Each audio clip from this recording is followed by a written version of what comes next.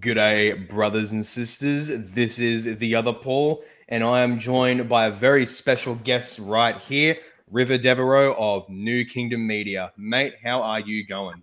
I'm great, thank you, and thanks so much, Paul, for having me here. And it's always great to talk to you. Mate, no problem. Absolute privilege. Finally, it's super awesome. We can finally get this collab going. Since shout out to Father James for putting us together. Yes, that's right. Yeah, very excellent stuff. Mate, before we jump right into it, give us a speed run of yourself, your content, and all that. I live in New Zealand. I'm an Anglican. I'm part of the Church of Confessing Anglicans here in New Zealand. This is a GAFCON affiliated church. I run a YouTube channel called New Kingdom Media, where I mainly talk about Orthodox Anglicanism informed by the formularies of the church. So I'm sort of a Reformation Anglican in the sense that I strictly adhere to the homilies and the 39 articles and that sort of thing.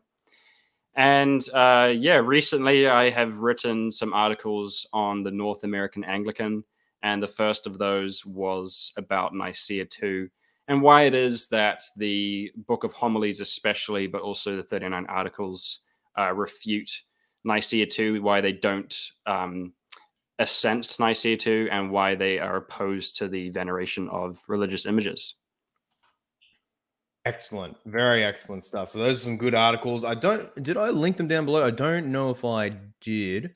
But if I didn't, yeah, no, I didn't. Okay. So if I didn't, either I will link them down myself or someone, because I am too lazy and or just too busy with the stream, someone else can grab them, throw them in there. Otherwise, though, I will definitely link them at least after the fact as well. So here's who we got in the chat right now. Dr. Bob, mate, what up? One of my legendary and loyal supporters. Shout out to you. Peccator justificatus. Greetings to the Zwinglian and to the Anglo-Calvinists. I'm glad that you dive into this topic. Why, thank you very much. Good Which one's the Zwinglian? What up? What up? Oh, yeah. Now you're just thinking like, yeah, I shouldn't be here. No. You just exit from the stream straight away. Yeah. Oh, man. But yes, so this is happening. And then we got Ben Peters here. Hey, I know River. He's cool. Yeah, is this like a personal relationship or? Yeah, no, we just know each other through online stuff.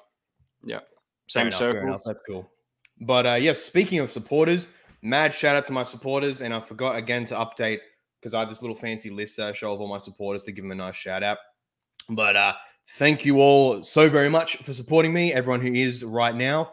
Super legendary, helping me turn this into a job, which and one day I do hope that this becomes a genuinely living income. And so if you want to support the ministry yourself, anyone who's considering that, you can head to the Subscribe Star link down below shown in this banner.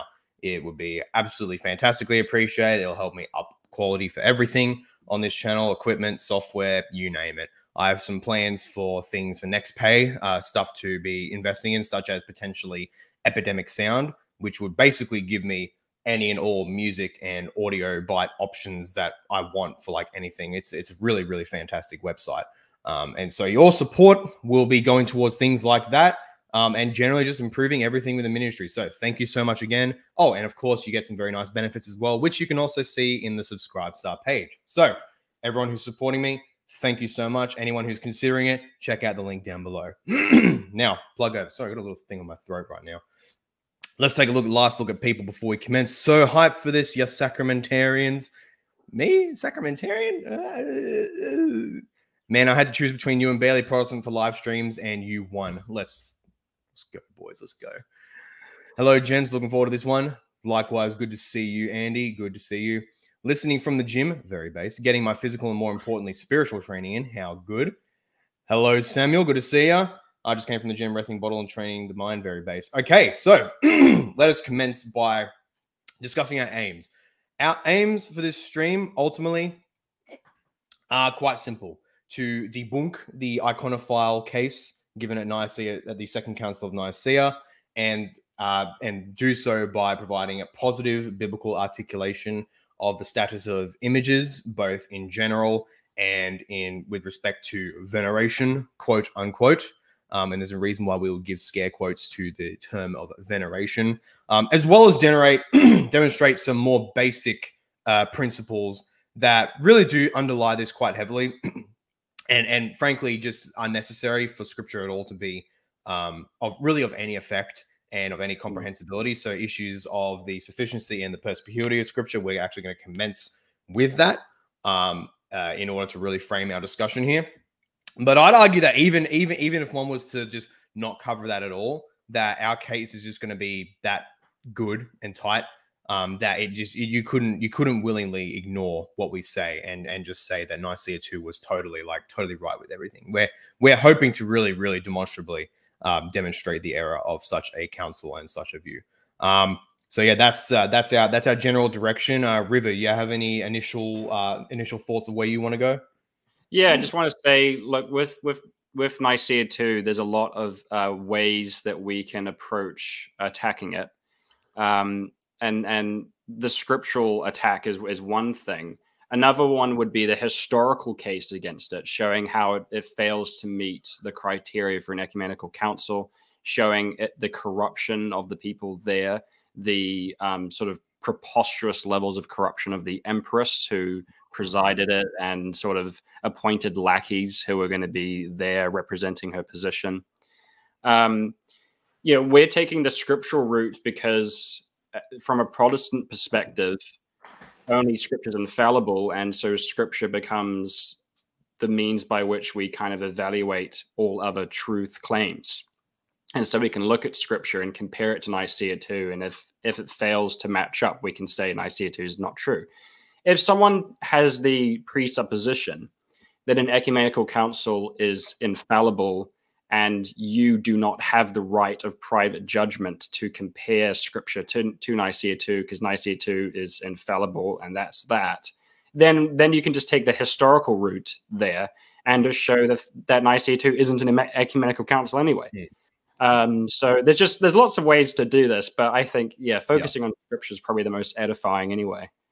Yeah, that's it, 100%. And that ironically is that's the exact method and direction that Irenaeus goes with arguing the Gnostics. He first went through Scripture saying, boom, Scripture, destroy you guys. But then he says, but some of these guys may say that the Scriptures are, they'll try to impute the Scriptures authority and try to say that they're unclear and this and this and that. And then he says, okay, in that case, let's go to the tradition/history of the churches themselves to see that you guys are just simply not what you claim. So yeah, same direction as he. Just got to love Irenaeus, the proto-Protestant himself. Very Protestant in many of these things. There is no scriptural support for iconoclasm. Incorrect. That's right. Anyway, and we have to prove it. Yeah. Well, sorry, iconoclasm. Yeah. Well, here's the thing. That. we're not claiming to be full-on iconoclasts, just destroying images and that. It's just simply refuting iconodulia. Like you could look at the Council of Frankfurt and the resultant Libri Carolini, the Carolingian books, I believe that's how you'd say it, or the Caroline books. And they say, yes, destroying images, shouldn't do that. They're useful, but venerating them, that's bad. That's pretty much what we're going to be saying today. Yeah, but I think it's worth noting that both you and I, Paul, are fine with images in and of themselves. I have paintings of Jesus and saints in my home. You're wearing a crucifix right now, right? That's it. Yeah. Yeah. So we're okay with images in and of themselves. Yeah. The issue is venerating them. The issue is showing them affection in a religious manner. That's the problem. Yeah. Obviously, there's other issues too about depicting the Trinity, but even Nicaea 2 agree that that's unacceptable. Yeah. But you know what's so funny? Even though we're not iconoclasts, ironically, there is even still way more support in Holy Scripture for iconoclasm, for the destruction of images, than there is for iconodulia. Like you can find plenty of examples in Scripture of them destroying images that were objects of worship. So yeah, even then the iconoclasts still have the one up. Yeah. Okay, and this is gonna be something good that we're gonna be addressing. Exodus 24:5 isn't opposing images; it's opposing idols which are worshipped in the place of the one true God. Okay. We're gonna be getting to that, especially if you ask simple questions about what's an idol, what makes something an idol. You know, sure, of idols, not images themselves. And there is something we're going to show is that biblically speaking, there is practically no difference between image and an idol. An idol is an image, and image is an idol. What makes something an idol is that it refers to something, it represents something, and then you are worshipping that thing through the image. So there's practically no difference except function. But yes, anyway, so I believe, River, we wanted to start with the issues of the perspicuity and sufficiency of Scripture. Yeah, so, since we're going to be approaching this from a Protestant perspective, the formal principle of Protestantism is sola scriptura. And sola scriptura means it involves a few things. One of them is that only Scripture is infallible. But it also means that Scripture contains the sufficient teaching and information for everything of importance in the Christian life. So if we presuppose that, then that means that as we approach the scriptural witness on images, we are going to presuppose that what we find will be sufficient for us to have a clear opinion on the matter. It's not lacking anything. We have to turn to some external source for information. That is a very important presupposition. A Roman Catholic or an Eastern Orthodox person might not have that presupposition, and they might presuppose that Scripture is not sufficient for the issue. You can't believe that as a Protestant. We believe that since only Scripture is infallible, only Scripture is God-breathed, God in his love and grace ensures that Scripture is going to contain the sufficient information. He's not going to sort of abandon us to seek truth from a source you can't even trust to be infallible. Okay, so we'll start off with sufficiency in terms of like scriptural, a quick sort of scriptural case for it. In Jude, verse 3, Jude talks about how the faith was once for all delivered to the saints. Yep. And then in 2 Timothy 3:16-17, this is quite a famous one. It says, all Scripture is breathed out by God and profitable for teaching, for reproof, for correction, and for training in righteousness, that the man of God may be complete, equipped for every good work. So I feel like that's quite a clear little text for sufficiency there. Yeah. Equipped for every good work. Now, as part of like sort of flowing from sufficiency is what we call perspicuity. Perspicuity means that Scripture is clear. If you read the scriptural witness on a certain issue, it will have a clear meaning. You won't have to struggle too hard to know what it's saying. You're not going to have to be an expert in Hebrew and Greek. You're not going to have to read a whole library of massive tomes to understand it. You're not going to have to rely on an ecumenical council, so-called ecumenical council, that was held 800 years later to even make sense of it. You can read it and you can know what it means. You can't like that. This is a necessary consequence of sufficiency. If you just say Scripture contains the sufficient teaching for an issue, but isn't actually clear, and you have to rely on some academic guy with a PhD to make sense of it, then it's no longer sufficient on its own. Now, perspicuity is, I think, a little bit easier to prove in terms of what Scripture says of itself. Psalm 19 says, the testimony of the Lord is sure, making wise the simple. So even the simple can approach the testimony of the Lord and become wise, can know what it's saying. Psalm 119 says, your word is a lamp to my feet and a light to my path. And it also says, the unfolding of your words gives light. It imparts understanding to the simple. Yep. So you clearly don't have to be a Hebrew and Greek scholar to understand it. And I may even also mention the first song of the first book. Oh, sorry, the first song of the. I want to say the first stanza of the first song of the first book of Psalms. The very, very, very, because technically the books of Psalms are 5 books for anyone who doesn't know. But literally the very, very first song that frames the entire thing. And what does the first stanza say? It says, blessed is the man who walks not in the counsel of the wicked, nor stands in the way of sinners, nor sits in the seat of scoffers. For his delight is in the law of the Lord, and on his law he meditates day and night. I don't know about you, but that sounds a lot like private study and private interpretation right there. It sounds pretty bad. God's given some pretty bad advice right there for telling people to use their private judgment to understand his law and to meditate on it.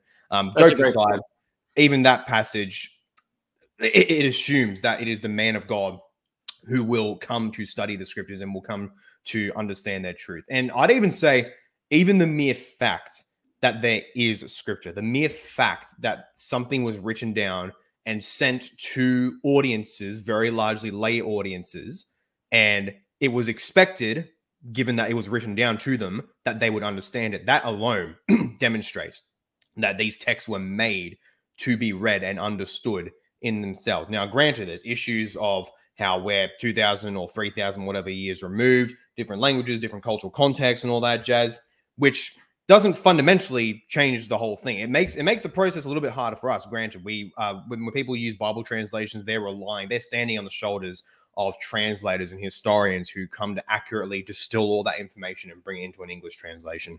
But even whether you do that, or if you go to study that stuff yourself, it does nonetheless open up the gate of possibility and potentially, depending on your skill level, ease of being able to come to that intended message, because that message was intended to be understood even by a lay audience originally.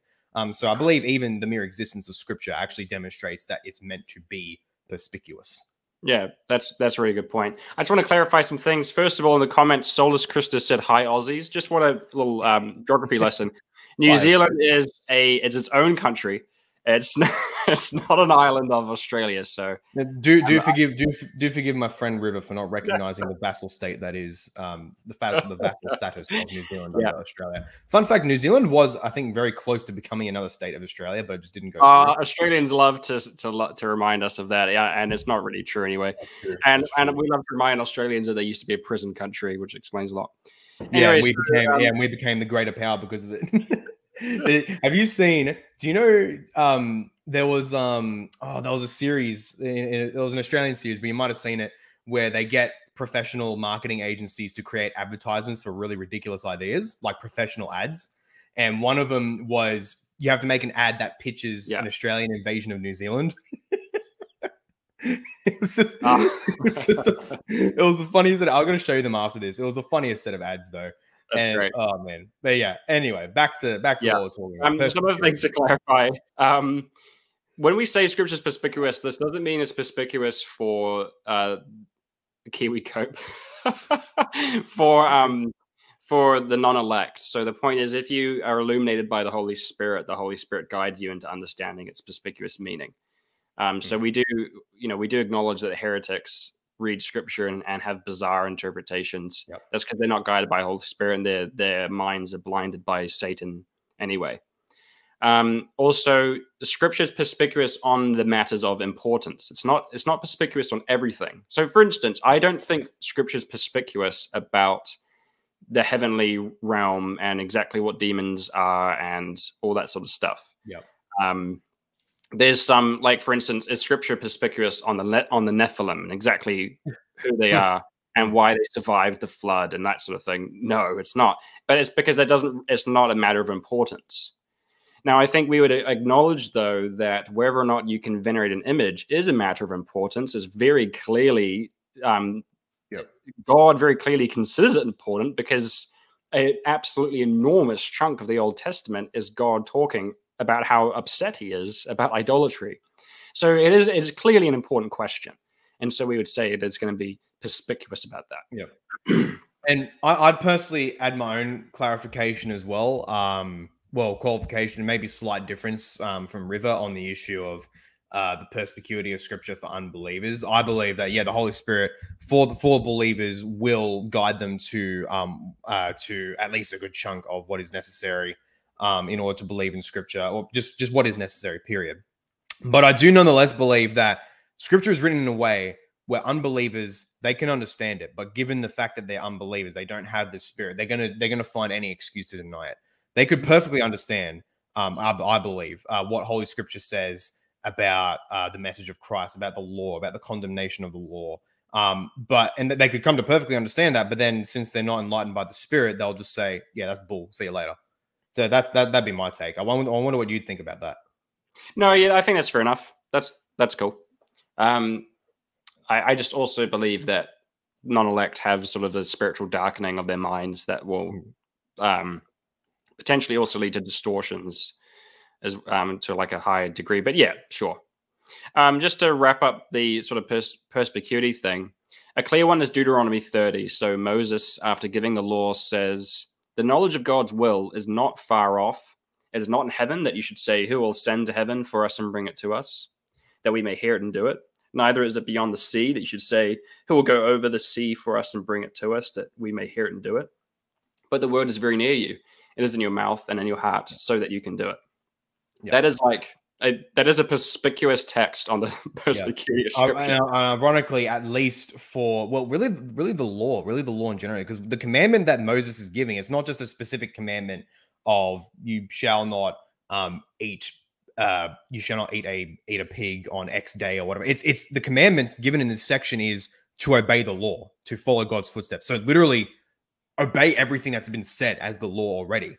And that, and in saying this, it's very ironically, explicitly, and perhaps prophetically denying a very key aspect of perspicuity arguments. Like one key nuance that some of the more articulate proponents of such arguments will give, that like, oh, Scripture is a heavenly thing and it can't be authentically interpreted by like earthly finite means. So you need like a divine interpreter in order to bring that message to us. But then here you got Deuteronomy saying, no, it's not in heaven or in the sea where you guys can't reach it. It's like right here. Here's some words you guys can understand and apply. Absolutely, and at the very least, this text is talking about the law, and as we're going to see, the issue of images is a lot of it's going to revolve around the law. Bingo, bingo. And then just for some patristic witnesses on perspicuity, St. Irenaeus accuses the Gnostics of not believing in Scripture's perspicuity.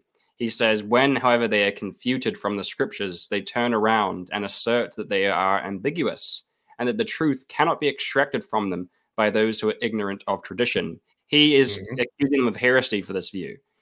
So this is, you can't say, oh, you can't know what Scripture says about images without knowing what tradition says about it. Irenaeus is saying that's what the Gnostics believe. That's it. And in addition, in that very same, I don't know if it's the same book or whatever. Well, it's the same work, but I don't know it's the same section. But he does give a very explicit, positive articulation of the perspicuity of Scripture as well. One which, like, I posted it recently in a tweet, and just, I don't know if you saw it, River, but the copes around that, fantastic, absolutely fantastic. And I even predicted in a tweet under it, before proof texting irrelevant statements about the church which have nothing to do about what Irenaeus says here. Sure enough, exactly that happened. Oh, Irenaeus says about the church. Irenaeus says, which doesn't mean what they think it means, but whatever. And he says, quote, and this, by the way, this is in book 2, chapter 27. Quote, a sound mind, and one which does not expose its possessor to danger and is devoted to piety and the love of truth, will eagerly meditate upon those things which God has placed within the power of mankind and has subjected to our knowledge, and will make advancement in acquaintance with them, rendering the knowledge of them easy to find by means of daily study. These things are such as fall plainly under our observation and are clearly and unambiguously in express terms set forth in the sacred Scriptures. That's like, it's like if I was just to give that quote on its own, not say who it was from, then 100% they say, oh, what dirty prot did you quote with that? Like, why should I believe them? And I'm just like, Saint Irenaeus. I mean, Augustine on Christian doctrine also talks about the perspicuity of Scripture, saying that the things of importance that concern faith and living are plainly laid down. And he says, if Scripture is ever unclear about something, they'll in another place it will be able to clarify that sort of unclear section. So, definitely there. Obviously, the Protestant reformers believed in perspicuity, and Luther said that. Pardon me, I'm a bit chesty too. Luther said that the Reformation, in many ways, hinges on perspicuity. And he actually says it's a shameless blasphemy to not believe in it. But I think we wouldn't go that far. Obviously, Luther tends to exaggerate things, but you can see where it comes from, though, because it's functionally to deny perspicuity is basically to say that the Holy Spirit was just rambling and blathering and not really saying anything of meaning. Yeah, that's right. Yeah, so at the very least, as Protestants, we have to take this this doctrine seriously. Yeah. Okay, well, that's everything I had to say about sufficiency and perspicuity. Yep, that's right. Yeah, and you basically said everything I would have said anyway. So I think that's a nice and good start. Yeah, not really much else to go on with that. Should we look at now? Or I think we'll look at this during or after the presentation itself. But Ben says, "Hey, so you both have said icons / pictures of Christ such a crucifix, just not in worship. So how do you respond to the Presby argument that even pictures outside of worship is wrong because it is wait.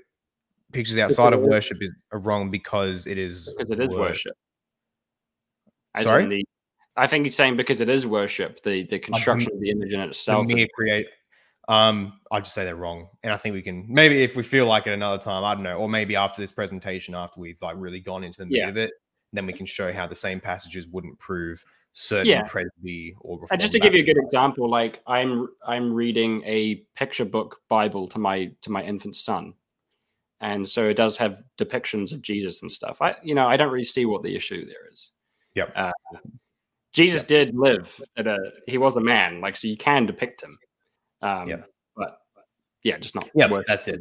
That's a depiction and iconodules, simply not the same thing. The Nicaea 2 was correct to point out how Scripture, there were multiple examples of them making images of certain kinds. And so the argument that simply having images itself is a second commandment violation, they could very easily refute. A child could look at the Bible and say, hey, there's a picture mentioned here, and just say how the iconoclasts were wrong in that respect. But of course, where the deception comes is in then trying to tag along iconodules with that concept, with the existence of images. But yes, anyway, I guess this means now we're going to move on to a positive biblical case against iconodules. So how this is going to work today, people, is we're first going to present our own positive case against the veneration of images. And frankly, we just call it the worship of images. Like, we understand this is not us missing categories from the opposition. We know the opposition has a worship veneration distinction, latria dulia, latria proskynesis, whatever it is, distinction. Thing is, we deny that distinction. We don't believe that distinction works. Not that there is no such distinction at all, although I personally have a different distinction. But just that in this case, it doesn't work. That any service, any veneration simpliciter is itself idolatry. So you may see me, for example, just say a lot the worship of images. So if I do that, don't go complaining in the comments. We don't believe we worship the images. We just venerate them. Please don't. Yeah, we're saying that's not a distinction we recognize. We know the distinction. Yeah. We deny it. And we're gonna show, we're not just gonna assume that the distinction doesn't exist. We're gonna show why that distinction either doesn't exist or just doesn't matter in this case. Hey, just something to say, first of all, I saw a comment. Someone mentioned the fiery serpent. We're going to look at classic proof text. We're going to address that now or after? Sorry? We want to address that now or after? Because I think this was...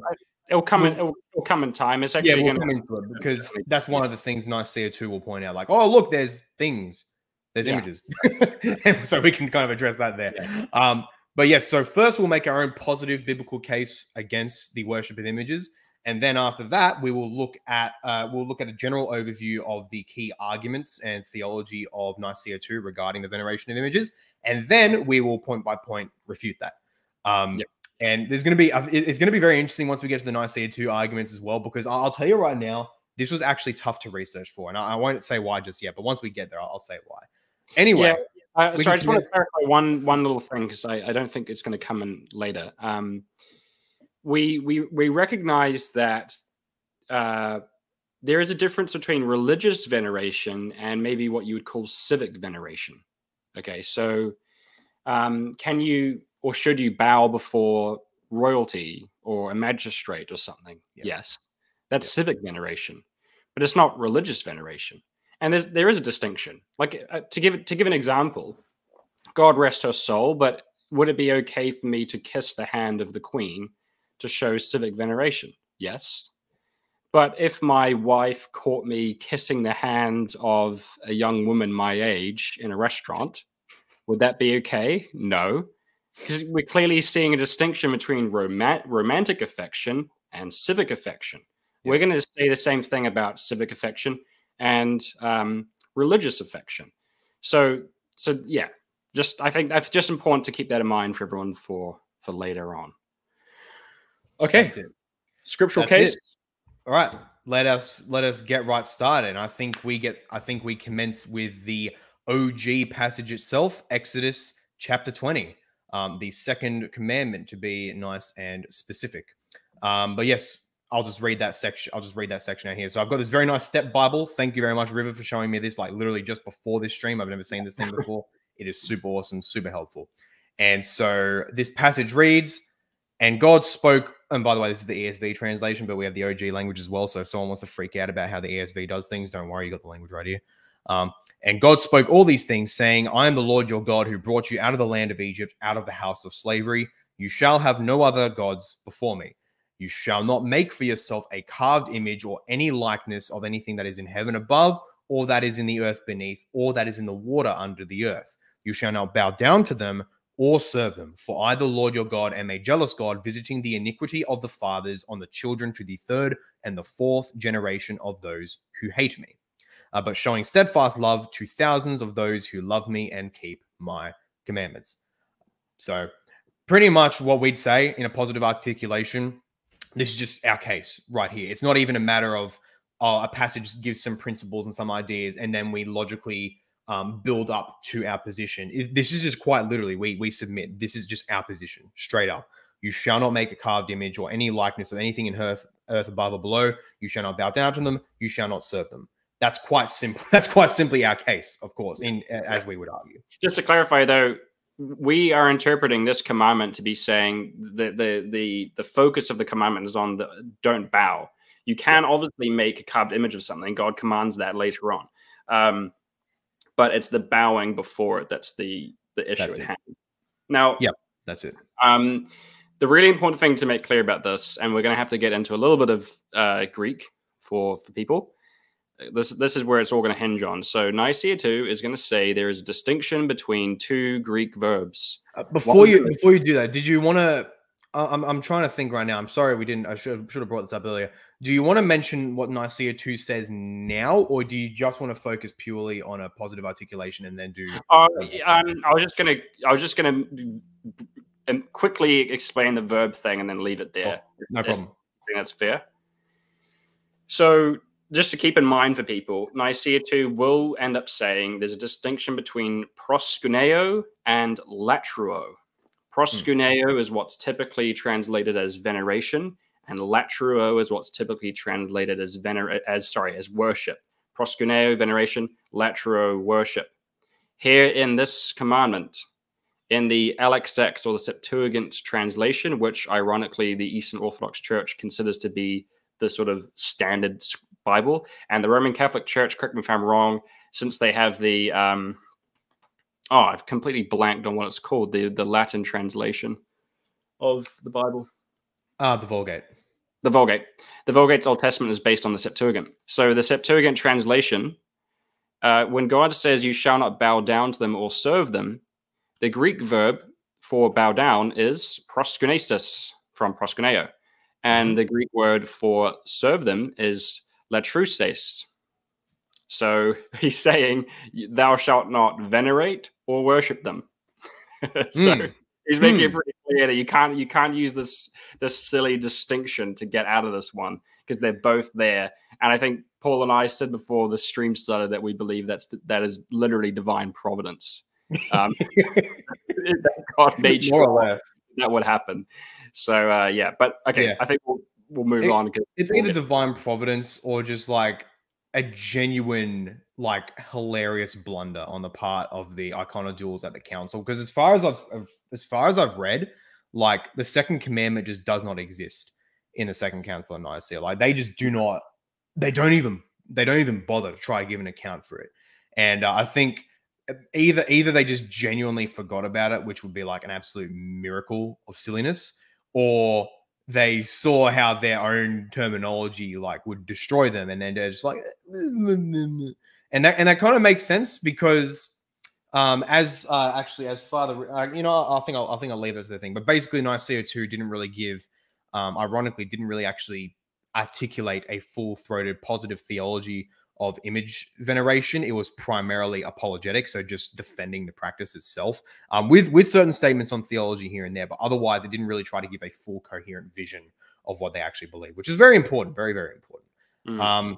But yeah, is there any more you want to say here, River? No, I think the commandment speaks for itself. Obviously, some Roman Catholics and Eastern Orthodox will say this is not a commandment in and of itself. It's they have a different order of the Ten Commandments, so they'll say this is part of the first commandment. I think the case to refute that is pretty open and shut, but I don't even think we need to get into it. And I it don't doesn't think affects it anyway. Yeah, I don't think I think that'd just be a big red herring anyway. Because like, what actually changes with the fact that not making a carved image of any likeness in anything that is in heaven above, or on the earth below, or in the sea under the earth? Are the saints and the Virgin Mary and all that, are they things which are on earth or in the heavens above and the water below and all that? If that is the case, then it frankly doesn't matter, because to simply give such an attempt at a prescriptive argument like, oh, it just says don't to do it, not to do it about gods, and oh, we don't consider the saints gods. But that's actually really, shall we say, linguistically arrogant when you think about it. It's just like, oh, look, they labeled these things gods. We don't label our things gods, so therefore it doesn't apply to us. Yeah, which is absolutely silly. What makes something a god is its function in the scripture. And with scripture, it's quite simply just supernatural beings that have devotion dedicated towards them.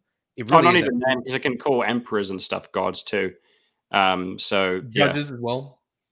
Just to answer the question in the chat, we were talking about Greek verbs there. Yeah, we're talking about Greek, which is most relevant because the Septuagint was like the primary version used by much of the early church, because Hebrew apparently didn't really care much about it, unfortunately. And likewise for the Second Council of Nicaea, the Septuagint they would use. But then when we actually look at the text of the Septuagint itself, it's like, oh boy, oh dear, there's some big problems there for their own position. But then likewise, we can also look at the Hebrew itself, where it would say, and because ironically, the Septuagint, one could say it's a bit more specific than the Hebrew otherwise is. So the Septuagint would say latruo, and on the basis of that, iconodules may say, oh, look, it's just saying not to latruo images, which is cool because we don't latruo images, or rather we say we don't latruo images. We just dulia them. We just slap some dulia on it and call it a day, and that therefore it's okay. But then, of course, if you look at the Hebrew itself, where it uses more specific wording, much more specific wording. Quite simply, abad, you shall not serve. It's a very generic word, abad, serve, service. It doesn't have any particular connotation of worship as to the one true transcendent God, as would often latria be defined. It just simply means service. It's very simple. But yeah, not much else here. Or and Peter's, that's actually a bit of a I don't really know what's going on there, but there's a bit of a misunderstanding in Nicaea too. It's latruo and proskuneo that they differentiate. Yeah, and that's people right. are bringing this dulia thing, but that's not actually there in Nicaea too. Just to clarify that. Either way, dulia is meant to show the same concept, but otherwise, yes, proskuneo is the word used by the council itself. Yeah. Okay. What was our? Yeah, let's move on. So our next passage is Deuteronomy 27, I believe. Yeah, so there's quite a few little. I mean, like there's countless little things in the Bible talking about how you shouldn't, venerate images. So Deuteronomy 27, he shall be cursed who makes a carved or cast metal image, which is an abomination to the Lord. Right. I mean, there's lots of stuff like that. But I think where it gets quite interesting is when we look at the prophets. So I'm going to jump to Isaiah 42, Paul. And, okay, no problem. I'll just go there with you then. Cool. I'll jump there with you. Just to have Isaiah 42:8. It says, God does not give his glory to carved idols. Now, this is important. This is saying that because people are going to say, oh, whenever the Bible says you can't venerate images, that's talking about images of false gods. But here it's saying God himself, the only true God, Yahweh, does not give his glory to idols. Yep. So it's saying you can't make an image of the true God. In Isaiah 40, this happens again. To whom then, God asks, to whom then will you liken God? Or what likeness compare with him? An idol? A craftsman casts it. So again, saying you can't, God's likeness cannot be shown in a lifeless image made by some dude. God is much bigger than that. And then in Jeremiah 10, God says, images are the work of the craftsman and of the hands of the goldsmith. They are all the works of skilled men, but the Lord is the true God. He is the living God and the everlasting King. So again, you can't have the Almighty God be resembled or reflected in some silly image painted by some guy. So you can't say, oh, the Old Testament is only talking about images of false gods, because God himself is ruling that out. Yeah, that's right. That's right. And as I said, something I was going to make a bit more clear with Exodus was how they do this linguistic prescriptivism where they'll say, oh, it just says not to do it of gods. We don't consider the saints gods, therefore it's okay. But I wanted to make more clear as well is the fact that with the terms for gods, so particularly in Hebrew, Elohim, that doesn't just refer to beings who are like high transcendent ruling thing. It's not saying what iconodules will say, and you shall not worship another being as the transcendent creator God. It simply says you shall not worship basically supernatural beings. That's pretty much what Elohim refers to, because virtually any supernatural being, even dead human spirits, like in 1 Samuel, when the spirit of Samuel is brought up, it's called an Elohim. And it's one of the only times in scripture that happens. So that is kind of a significant use. And so any supernatural being can be referred to as an Elohim. So if you wanted to give like a more wooden translation, you could say you shall have no other beings, non-material, non-corporeal beings before me, which of course the saints in heaven, they would kind of be included in that category. So that's a significant thing to consider. Something isn't a god just because something isn't a god or not a god just because you claim it is or is not a god. It's a god by virtue of just what it is, just what it is. Yeah. So that's an important distinction. Anyway. And even if you depict, if you were to try and depict Yahweh through an image, that would in and of itself become an idol automatically, because it would be a false representation, because Yahweh can't be depicted in an image. Of course, we're going to end up, Jesus is the image of God and that sort of stuff, but we will get to that in due course. And to answer a question there, yes, we are saying that is a single principle. Yeah. Yes, that's right. Yeah, that's because that's an extremely common feature in Hebrew, in the Hebrew scriptures especially, that they'll give like couplets that say the same thing, and that actually is a critical point that basically fatally refutes a certain key proof text that the Second Council of Nicaea uses for the latria dulia distinction or latria proskuneo distinction. But we'll get to that when we get to that. But it's the funniest part of the council, probably. It is. It really is. Okay, are you ready to move on to the New Testament witness? Yep, 100%. Let's do it.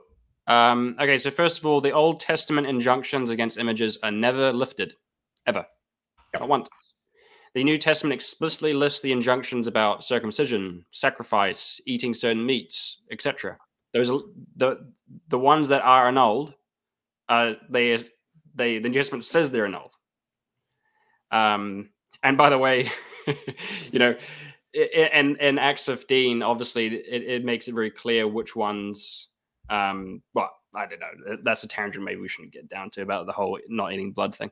But yeah, so the images thing is not lifted. So you can't presume that they've been lifted if the New Testament ever makes that clear.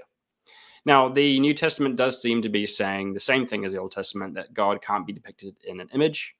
So Paul in Romans 1:23 says he repudiates those who have exchanged the glory of the immortal God for images. Again, if scripture is perspicuous, then we're going to read that on its perspicuous level. So what is the plain sense of that passage? You can't depict the immortal God in images. John 4:24, Jesus himself says, God is spirit, and those who worship him must worship in spirit and truth. The point of what Jesus is saying there is that God's worship cannot be located sort of in the physical sense. Because the Samaritan woman is saying, oh, well, you worship in Jerusalem, we worship here. And Jesus is saying, you're looking at it all wrong. God is spirit. You can't worship him in this sort of local sense. And that clearly can be applied to images. The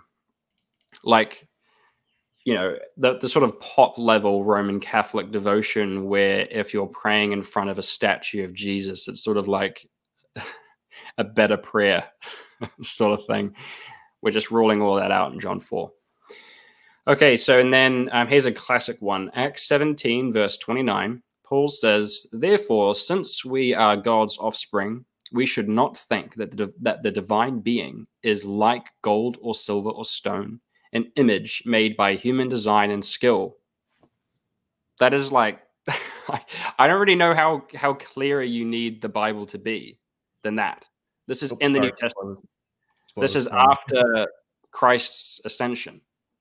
And Paul is saying the divine being is not like gold or silver or stone, an image made by human design and skill.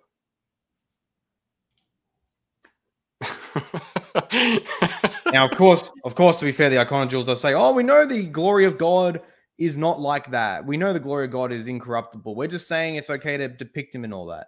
But what they don't really see is how, okay, cool, you agree with that. But what scripture is saying is that it is on the basis of that principle that you cannot depict God. You cannot just create another principle that then permits it. They are actually not permitting the creation of images at all on the basis of that principle. And if you agree with that principle, if this wasn't a thing in scripture and you just had the freedom to like derive whatever principles, whatever application of principles you want, that'd be one thing. Fact is, though, the scripture does say, don't make images because the glory of God does not rest, is incomparable to mortal, corruptible images. And so that's the principle. That's what you got to play by. The scripture gives the principles, but it also gives in many aspects, in many areas, especially this one, it gives the application. And according to scripture, the application of the principle that God's glory cannot be reflected in corruptible images is, therefore, don't make images of God. And so Nicaea too fundamentally just says, obviously inadvertently, but they fundamentally say, nah, that application is wrong. We're going to make a new application. That's fundamentally what it does. Yeah. And remember, like we said at the beginning, we are presupposing the sufficiency of scripture. That's right. So if these are the only texts in scripture that talk about images and they are always negative, so let's repeat that. Every single time scripture talks about images or the veneration of images, it's negative in the New Testament and the Old Testament. And we're going to presuppose that scripture is sufficient. That's it. That's the answer. If you're going to say, oh, no, actually you can do this, well, scripture never said that you can. And every time it talked about this issue, it said you can't. So, yeah. Yep. Okay, Acts 14, Paul encourages his listeners to turn from these worthless things to the living God. The implication, again, being the living God cannot be depicted in a worthless image. So that's that about images. The New Testament has almost nothing to say about images. That we literally have quoted the only times the New Testament ever talked about it. There are other times the New Testament talks about idols. Repeatedly says turn from idols. In John's letter, he says children turn away from idols. But people are going to say, oh, idols, that means false gods. So we've decided to not go into those. But even without going into those, our case is still strong. Yep. But now we get to the really, I think, probably a better argument than this stuff is what the New Testament says about venerating apostles and angels. So in Acts 10, 25 to 26, we read this. When Peter entered, the apostle Peter, Cornelius met him and fell down at his feet and venerated him. The Greek verb there is proskunesin. Proskuneo. Venerate. Venerate, guys, not worship, venerate.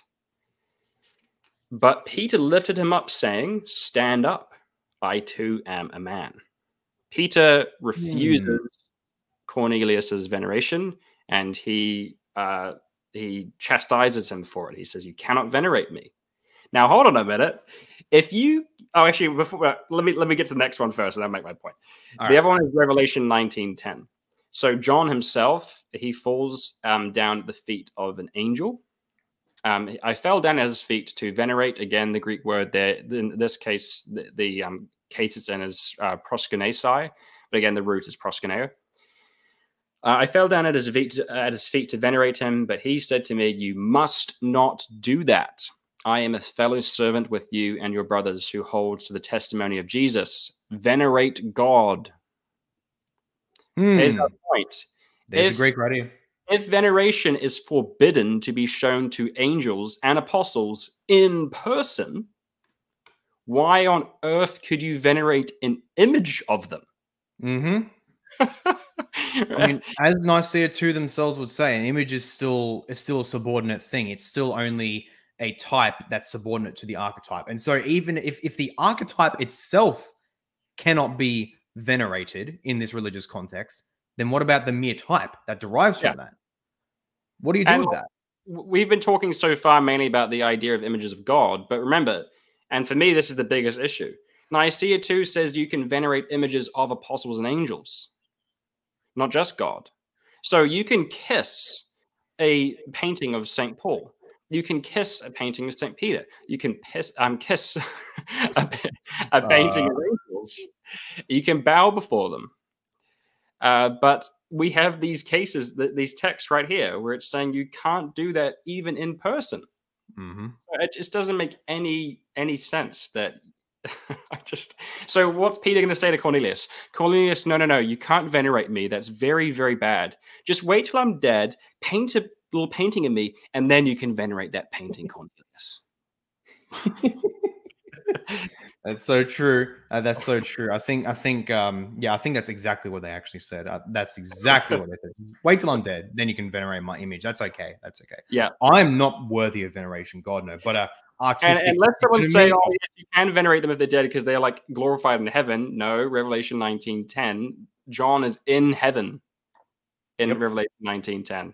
He tries to venerate an angel while in heaven, and the angel says, "You must not do that. Venerate God." And I do remember.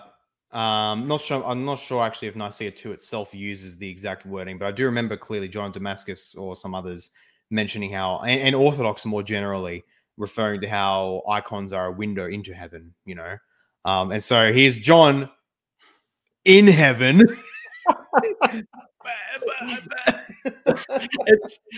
I actually am struggling to understand how you could what argument someone could make here. Yeah. I can't see it. That's right. A little question there. Someone said, "Why did John think it'd be okay to bow down to being?" Not sure. Just angels are obviously pretty cool. So yeah. Probably just a general thing. I think it may be similar to like what happened with Daniel when the same thing happened. Daniel fell and he was like petrified before the angel that appeared to him. I think that'd just be a natural reaction, like, "Oh man, whoa, just oh man, please don't do anything." And then the angel's like, "Calm down, bro. I'm not God. Just stand up." Yeah. So something pretty simple as that. With that out of the way, I'm ready to move on to the Deuterocanon. If you are, Paul. I am as well. Just terribly sorry. You know, actually, I'm going to pull it. Do I have it with me? I kind of forgot to. You know, really quickly, I'm going to get my English Septuagint right here. Okay. I'll just read the verse anyway. So it's while I wait for you to get it up. So actually, no, it's okay. It's okay. I'll have it in just a second. Let me pull it up because the passage itself, the greater passage, is highly, highly, highly significant. Okay, while you do that, I just want to say we don't think the Deuterocanon is inspired scripture to the same degree as the 66 books of the Hebrew Bible. I follow the Anglican formularies in believing that the Deuterocanon should be read. I do read it. It's in my lectionary, so it's part of my daily office that I do. But I don't see it as being God-breathed like the rest of Scripture is. I think that's probably I'm not going to get into why I think that right now. It's just not really relevant. But the point is, the people who are defending, the kind of people who defend the veneration of images are the kind of people who believe the Deuterocanon is Scripture. Okay. Yeah. So we're gonna use their books against them.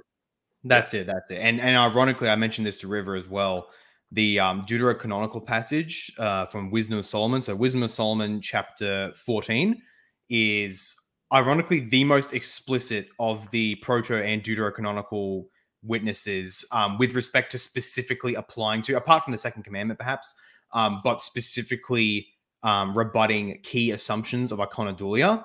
Particularly their assumption. We'll get there. We'll read it, and you guys will probably recognize it as we read just to clarify, sorry, I misspoke. There's 66 in the whole Bible. There's 34 in the Hebrew canon. Yeah, base 66 book Hebrew canon. Oh, River made a mistake there. With this, his whole case is refuted. Presentation destroyed. Expect William Albrecht to spend an hour on this issue. Anyway. So I'm starting off with Wisdom of Solomon, chapter 14, starting from verse 8. And I'm using the Brenton Septuagint with the English translation. And it says, "But that which is made with hands is cursed, as well it as he that made it. He, because he made it, and it, because being corruptible, it was called God." Now, one key thing for iconodules is that they will often claim, "Oh, look, the Bible talks about how the pagans actually considered these idols gods themselves, and we don't consider the images to be the saints themselves, so it's not the same thing." Which very clearly ignores how the Bible acknowledges that there's a distinction between the images and the gods, and that the pagans don't actually believe that the image itself was literally the god itself, but rather, ironically, just like the iconodules, a very direct and divine demonstration or image or type of the god itself. But what's important is that wisdom itself actually explicitly acknowledges the distinction and still denies it. So continuing on, "For the ungodly and his ungodliness are both alike hateful unto God. For that which is made shall be punished together with him that made it. Therefore, even upon the idols of the Gentiles shall there be a visitation, because in the creature of God they are become an abomination, and stumbling blocks to the souls of men, and a snare to the feet of the unwise. For the devising of idols was the beginning of spiritual fornication," or in the Greek, it literally just says fornication, but potentially may refers to that. "And the invention of them, the corruption of life. For neither were they from the beginning, neither shall they be forever." Notice that it actually appeals to that principle, why it's bad, why it's corrupt, because they were not there at the beginning and they won't be there at the end. The mere fact that they're corruptible means that these images, as objects of whatever devotion you call it, is a bad thing in itself. For by the vainglory of men they entered into the world, and therefore shall they come shortly to an end. For a father afflicted with an untimely mourning, when he hath made an image of the child soon taken away, now honored him as a god, which was then a dead man, and delivered to those who were under him ceremonies and sacrifices. That sounds a lot like certain practices today, if you tell me. Thus, in process of time, an ungodly custom grown strong was kept as a law, and graven images were worshipped by the commandments of kings, whom men could not honor. Now, here's the key thing. Yeah.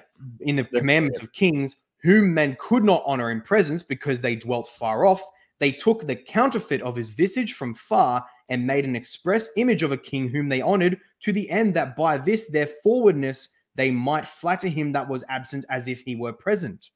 Also, the singular diligence of the artificer did help to set forward the ignorant to more superstition, for he, peradventure willing to please one in authority, forced all his skill to make the resemblance of the best fashion. And so the multitude, allured by the grace of the work, took him now for a god, which a little before was but honored as a man. And this was an occasion to deceive the world, for men serving either calamity or tyranny did ascribe unto stones and stocks the incommunicable name. Let's go back again to verse 8:17.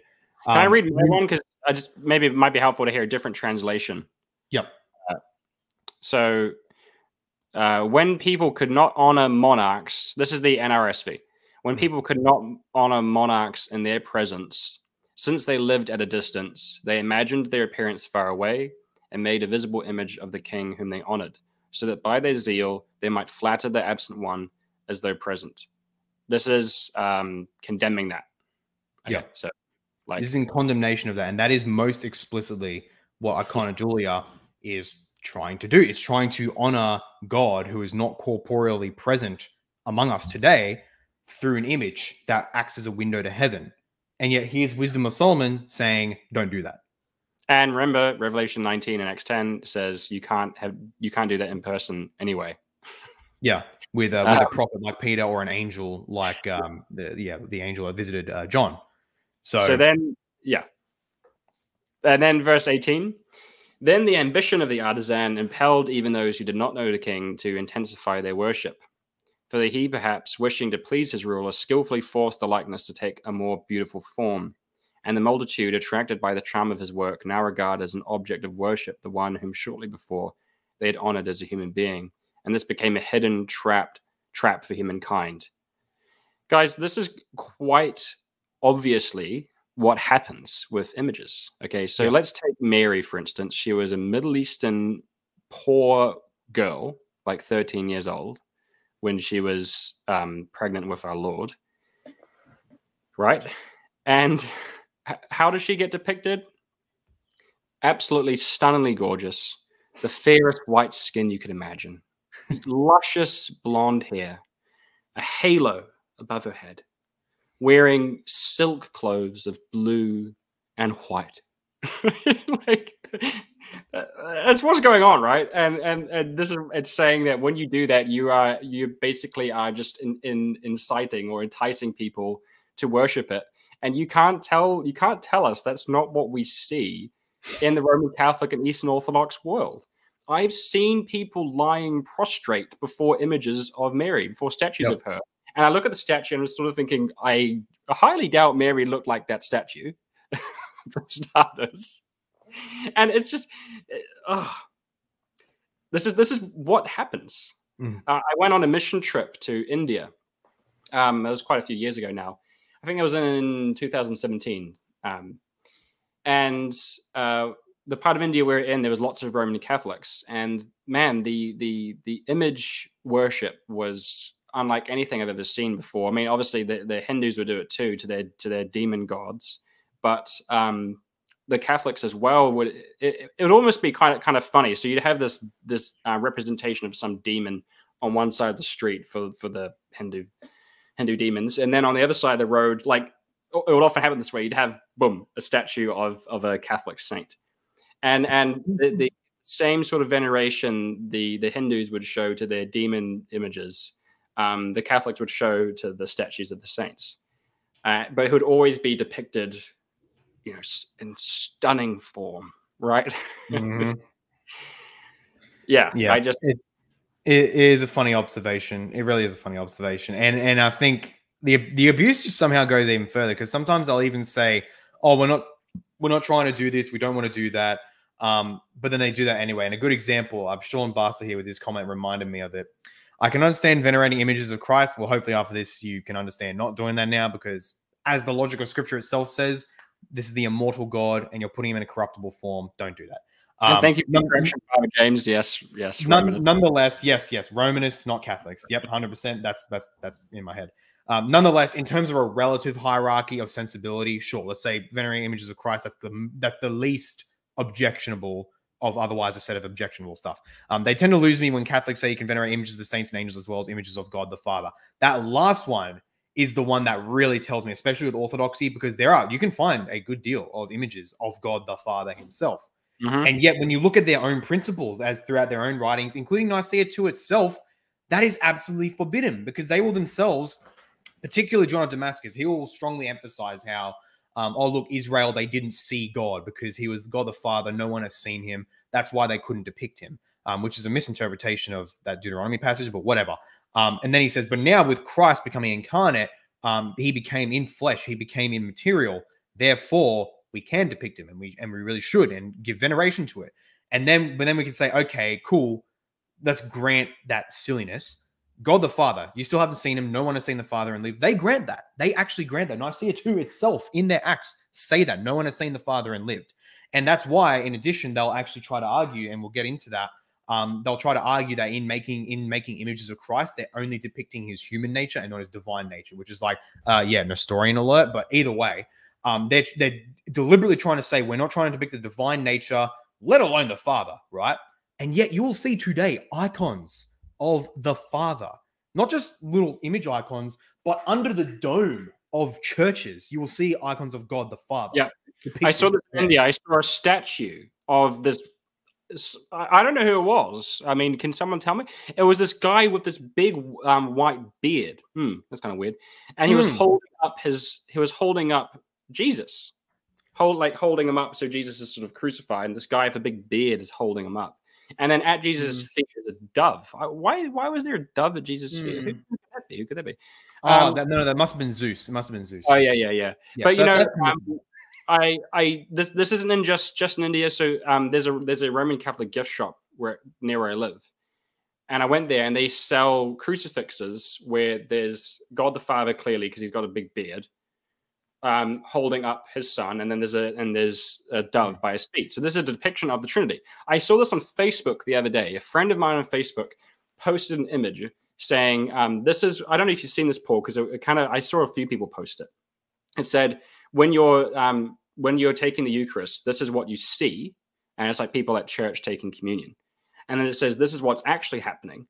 And then it's like everyone's in heaven taking communion. But there's Jesus on a throne, and there's this guy with a big beard, I wonder who that is, sitting next to him.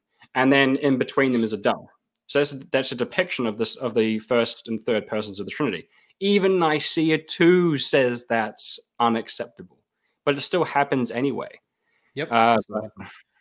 Yeah. And we can see why, because their own logic, their own reasons, like on top of the fact that their whole theology is built on just so stories to try and explain away the passages, their reasoning for trying to get away from the implication of, okay, so you're depicting the divine nature now, is built upon even further just so stories. And we will get to that more. And JK says, remember, there are no historical sources in the first 300 years of the church for history, teaching of fathers or the apostles supporting veneration of icons of any kind, at best only for teaching. And that is 100% true. Almost certainly even further than 300, probably closer to 400, maybe 500 years. I haven't looked at every single source, but the practice does very clearly arise very, very late. Tangentially related, is Paul super strict on 2CV stuff, actors portraying Jesus in TVs, movies, or no? No, I'm not. Or is he more chill and only unhappy with images, idols of God meant for worship / veneration? Pretty much that. I'm absolutely against veneration images. Otherwise, as I showed at the beginning, I have this beautiful image of the Lord's Prayer in Greek with, of course, an icon of the Lord himself. I don't venerate it, but it is always there on my desk to remind me of my master, who I serve, to whom I must render the glory to in everything that I do. It's a fantastic reminder in that respect, but I do not treat the image as if I treat him. And that is ultimately why scripture will make statements like making the image into a god, not because the pagans actually believed the images themselves were a living god. They clearly didn't. And neither did the Bible think that the pagans think that these images were actually the god in its essence itself, but rather you're treating it like it, as Wisdom of Solomon itself said, and I believe Isaiah as well. They're treating it as a god because they are rendering service. They are rendering devotion that would normally occur to living beings, and you are rendering it to an image. Father James, Mr. Priest, do you want to say that? I have an image of your mum, Paul. Do you want to say that, mate? Do you want to say... Oh, dear. Oh, dear.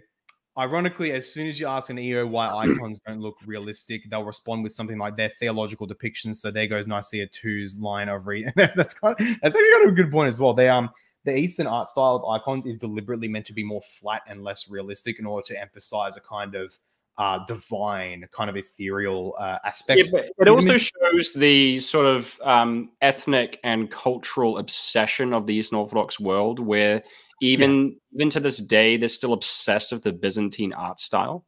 Like, and it's I think it's a good art style, but yeah, it's cool. But it's like there is this clear sort of nostalgia for the Byzantine Empire that is replete through Eastern Orthodoxy to an almost idolatrous degree, where they're putting this time period and art styles on such a pedestal that it's actually kind of, I don't know, I just find it kind of bizarre. Someone says, what's your stance on cultural depictions of Christ as Asian and Asian churches African? I don't know about you, Paul. I'm opposed to that. I think that goes against Christology. Jesus was an actual man. He actually lived. He was an actual Jewish man. He wasn't sort of some... it's... If you say, oh, we're going to depict him as an African American or something, you're going against the incarnational nature of the incarnation. And also remember, what Jesus did on the cross only makes sense within the context of him being Jewish, of him being the true Israelite, the true Jew, the true son of Abraham. But I don't know, Paul, you might not have that same view. I'm normally fine with it, because I do think sometimes in such art it can emphasize the true universality of Christ the man in the universal scale of his ministry. But otherwise, those issues you brought up, I think they're fair points. I think they're ultimately prudential in particular. But otherwise, I'd ask you, ignoring my own position, I'd ask you curiously, would you say that's still a sin in, say, before the modern era, before people in China, for example, or North Africa, or wherever, or even in Europe, they didn't even know what a Judean looks like, and then they just depict Jesus to look like what that's kind of people okay. that they've always seen. That'd be kind of fine. That's fine. Yeah. It's just something that I would prefer to avoid. And usually these days, when you go to like some woke Episcopalian cathedral and there's like a black Jesus, there usually is some sort of pernicious. The intention behind that is what that is an idol I would smash. I would actually smash that if I had the opportunity. Father James asked thoughts on practices such as kissing the scriptures. I kiss my Bible and prayer book. I don't know. I'd probably take a pass on that. I'd probably kiss the Bible. I wouldn't kiss the prayer book unless it included the Bible in it. Yeah. I'd be of the same thought. Like, I'm not totally sure with that, but on the safe side of caution, I wouldn't do it. But for anyone who may think that there might be an inconsistency in us, I'd personally simply say that images, they're simply graven images. They do not possess. God is not there at all in an image, and they do not reflect his true divine nature, which is ultimately where our worship is directed. That is why the worship of images is wrong. Whereas the scripture, this book right here, the scripture, ignoring the apocrypha parts, let's cut that off. The scripture is the word of God. It really is there. There is message. There is information in there. That is truly the inspired word of God. And so even though I err on the safe side of caution, that one fact nonetheless, I think, would make, in a relative sense, the case for venerating quote unquote scripture much more viable than graven images. Yeah, and by the way, I just want to clarify what I said. I don't kiss the Bible, and me neither. I'm just saying it's sort of like I wouldn't be too bothered. I wouldn't start protesting outside your house if you did that. Yeah, as opposed to your Orthodox or Catholic friends who do venerate images, you protest. I get my little sign. Proskuneo does not equal latero or something. Should we go to Nicaea too? Let's do that. All right. Okay. So yes, Nicaea 2.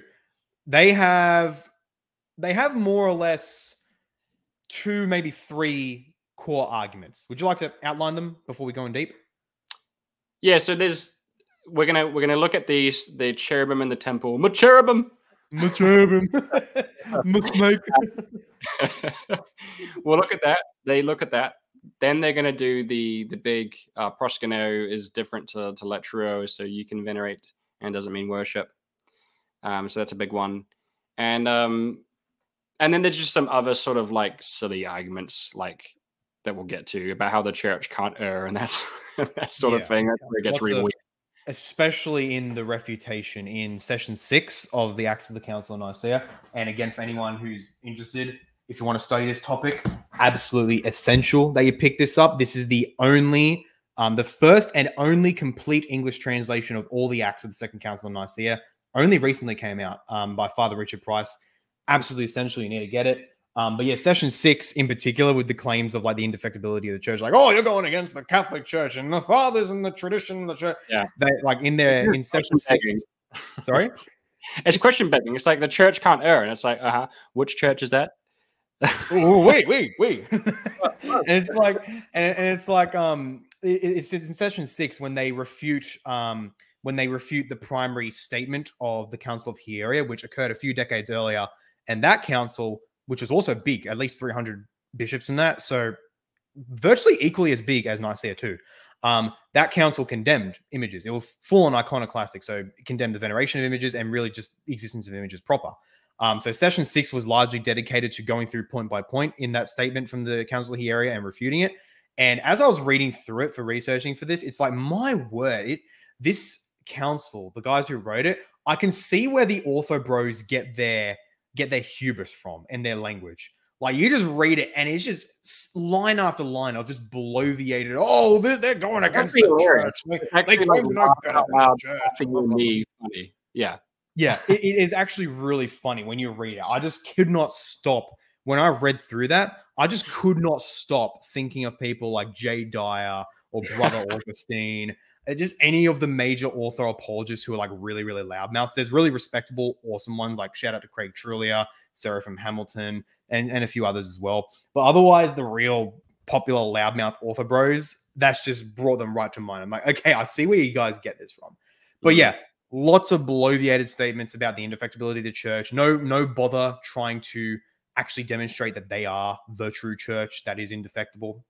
let alone give meaningful demonstration of that truth, and not just quoting scriptures and saying, "Oh, look, that supports us," as when they just take one scripture that says one thing and then put like 12 layers of assumptions on that and then get to their position. It's really fascinating.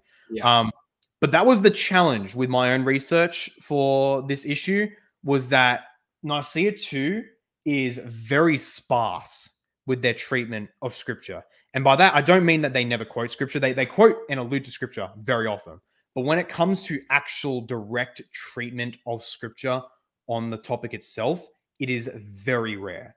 Very, very rare. And much more often, they will go into citations from the church fathers, including forgeries, but whatever, in order to argue that they supported their position, or that Hieraea was wrong for citing a certain father. That was where a much more of the argument was focused. Otherwise, scripture really took a back seat in the Second Council of Nicaea. And with that, and it's not a surprise, Father Richard Price actually says the same thing. So this book includes both the full translation, but also Father Richard Price's own commentary. And the stuff he says, he's a Roman Catholic priest in good standing. And the stuff he says about the council is like, is this like a Protestant writing this stuff? He says some really scathing comments about the council. But he himself says, near the introduction, in a section titled "The Status of Images," he himself actually says this, quote, "We shall be disappointed if we look in the Acts or in any early iconophile literature for a precise definition and coherent doctrine of why and how images are to be venerated. Certainly a number of themes are presented in the course of Nicaea 2 that deserve a place in any developed doctrine of the status of images, but what dominates in iconophile writing from the 7th till 9th century was apologetics that took up any argument and any patristic citation that served the cause, even if the result lacked both completeness and consistency." So that's the conclusion I've come to as well, reading any and all relevant sections in the Acts that deal with the theology of images. It's very sparse, and the most you learn is pretty much just whatever's relevant for the current apologetic claim. Like the Hieraea claims that that when the iconophiles say we only depict the man of Christ and not his divine nature, and then the Hieraea, rightly, in my opinion, accuses them of Nestorianism, then the council will try to explain how it's not. But frankly, even that was really incoherent. It's really ad hoc.